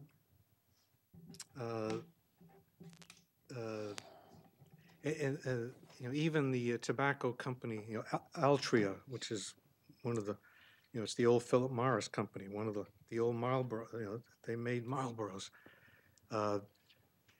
They recently had an editorial where the CEO of Altria said that Altria favored raising the age to 21. You've heard Juul is also doing the same, has done the same thing, the vaping people, because they recognize that that raising the age does reduce the amount tobacco use or tobacco-related product use by younger people. And you know, when towns do it, it eventually leads to states doing it. You know, I agree when people say, you know, New Hampshire ought to do it statewide. I agree. There was a bill before the Senate that I went up and testified in favor of. But they held it in committee. They didn't pass it. 2 years ago, the Senate defeated a bill to raise the age. So it would be great if the state did it, but they haven't done it. They've had chances and they haven't done it. And I don't think Nashua, what the state did do is the law that makes it 18 also says that the local towns and cities can adopt a more stringent provision. They can raise the age to 21. So the state legislature has told us, we're not ready to do it statewide, but you have the authority to do it. You can do it in Nashua if you want to. And I think we should. I think if you know, Dover did it, Keene did it, Newmarket has done it, and I think if Nashua did it, there are some other places that are looking at it. If we do it, if other places do it, you know, it would help get the state legislature to say, well, you know, maybe we should do it statewide, as they've done in Maine, as they've done in Massachusetts, and in a lot of other states. You know, as far as local businesses are concerned, again, the research shows that, you know, we're just talking about 18, 19, and 20-year-olds. 21 to 121, they're still available. There are customers that are still out there. And the research has shown that the percentage that the 18, 19, and 20-year-olds represent is just 2% of total sales. So 2% is not going to make anybody go out of business. In fact, you know, there are articles that show that the places that have done this, nobody's gone out of business. They've all survived. It's a small number of their sales. It's not going to put anybody out of business. And, you know, I understand and appreciate how passionate you are about, Alderman Clemmons, about, you know, personal choice. And if we've said that adults are 18, then they ought to be able to make their own choices. I understand that argument. But I also want to point out to you that you know, we discriminate against 18-year-olds in many ways. You talk about the right to vote. They can vote at 18, but they can't run for state senate. They can't run for executive council. They can't run for governor. They can't run for any federal office. They can't rent a car. They can't get a commercial driver's license to carry hazardous material. And I agree that's wrong. Well, you may think so, but the, you know, the law has made distinctions about people. And the same thing with, you know, I heard you say that you think that that raising the age to consume alcohol or buy alcohol to 21, you think you didn't agree with that, but we've done it for very good reasons. When the law was lowered from 21 to 18, it was a disaster. There were a lot more accidents, a lot more people were killed, a lot more people were injured, a lot more people got into trouble because of consuming alcohol. And we finally saw the light and raised it up to 21. And that's what we're doing, that's what we're trying to do here, is just raising that age to 21. You know, the 21-year-olds can still consume you know, tobacco products and vaping. We're just targeting those young kids.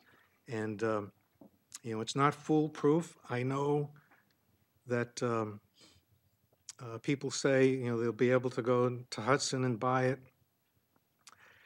And you know, you've pointed out that when you were younger, you know, kids got a hold of stuff. They probably got a hold of beer, alcohol, even though it was illegal. But a lot of kids didn't. A lot of kids, you know, they weren't able to walk into a store and buy it, so they weren't able to get it. And if we can save, you know, Needham reduced it by 47%. If we could reduce our kids starting on the road of addiction to nicotine by 47%, by half, I think that would be a wonderful thing, and I think it's well worth doing. Even if it's 25%, even if it's 10%, saving some kids, I think is well worth doing. And I think, you know, Nashua can take the lead, show the rest of the state that we value our children, and hopefully other towns, including Hudson, Merrimack, Hollis, will adopt similar provisions, and it'll be even more harder for kids in Nashua to obtain these products. So I understand Alderman Clemens's position, and it doesn't sound like he's going to change, but I hope you, Madam Chairman, would vote in favor so that this could be recommended to the full board and let the full board deal with it. Thank you. You're welcome. Anyone else? Okay, so I'm only going to take 2 minutes. I was not in favor of this because truthfully, I felt that it was the responsibility of our state with 400 people up there to represent this community as well as this state as a whole, and that they should have raised the age to 21. The second thing is, I wish we could ban e-cigarettes and vaping totally from the city, because I think that has been a real big issue for our community and other communities as well. On the other hand, I understand the 2 cigar stores, and I kind of agree with Alderman Dowd. I wish there was some way we could allow them, if there was an 18 or 19-year-old that wanted to go into their establishment, eat, and have a cigar, that wouldn't be a problem. But I think that would make this resolution a little bit more complicated, maybe difficult for the police, and we certainly don't want to do that. I appreciate all the testimony. I think you did your homework. I think I agree with Alderman Clemens in some respects. I just wish we could come to an agreement that the whole country goes to age 21.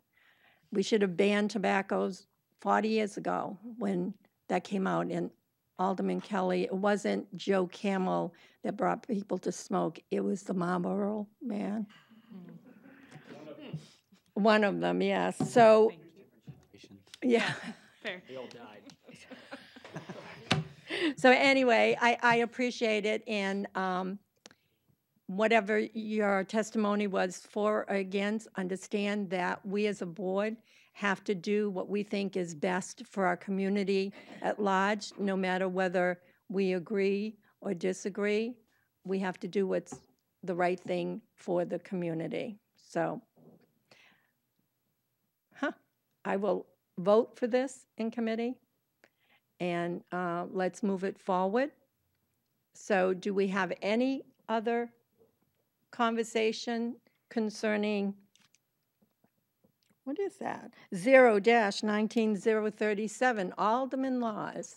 April Fools. April Fools, thank you. Okay, are we ready to vote? Anything else?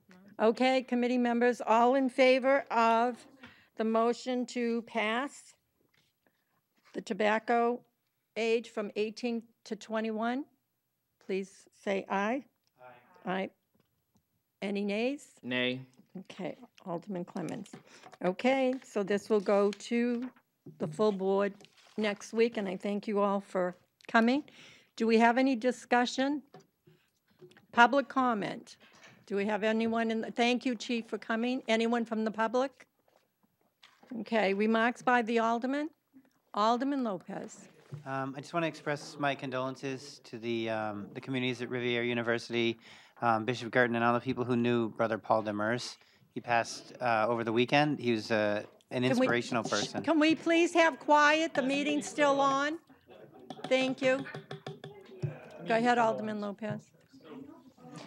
So anyway, I would like to express those condolences. Thanks. Okay, anyone else?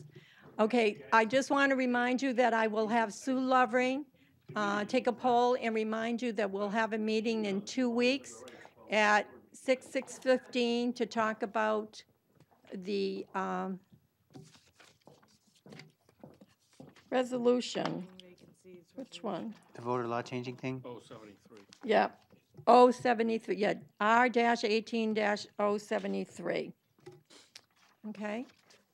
Alderwoman Kelly. I just wanted to move to adjourn. Alderman Kelly wants to move to adjourn. All in favor? Aye. We are adjourned at 10:50. Oh, my Welcome goodness. back.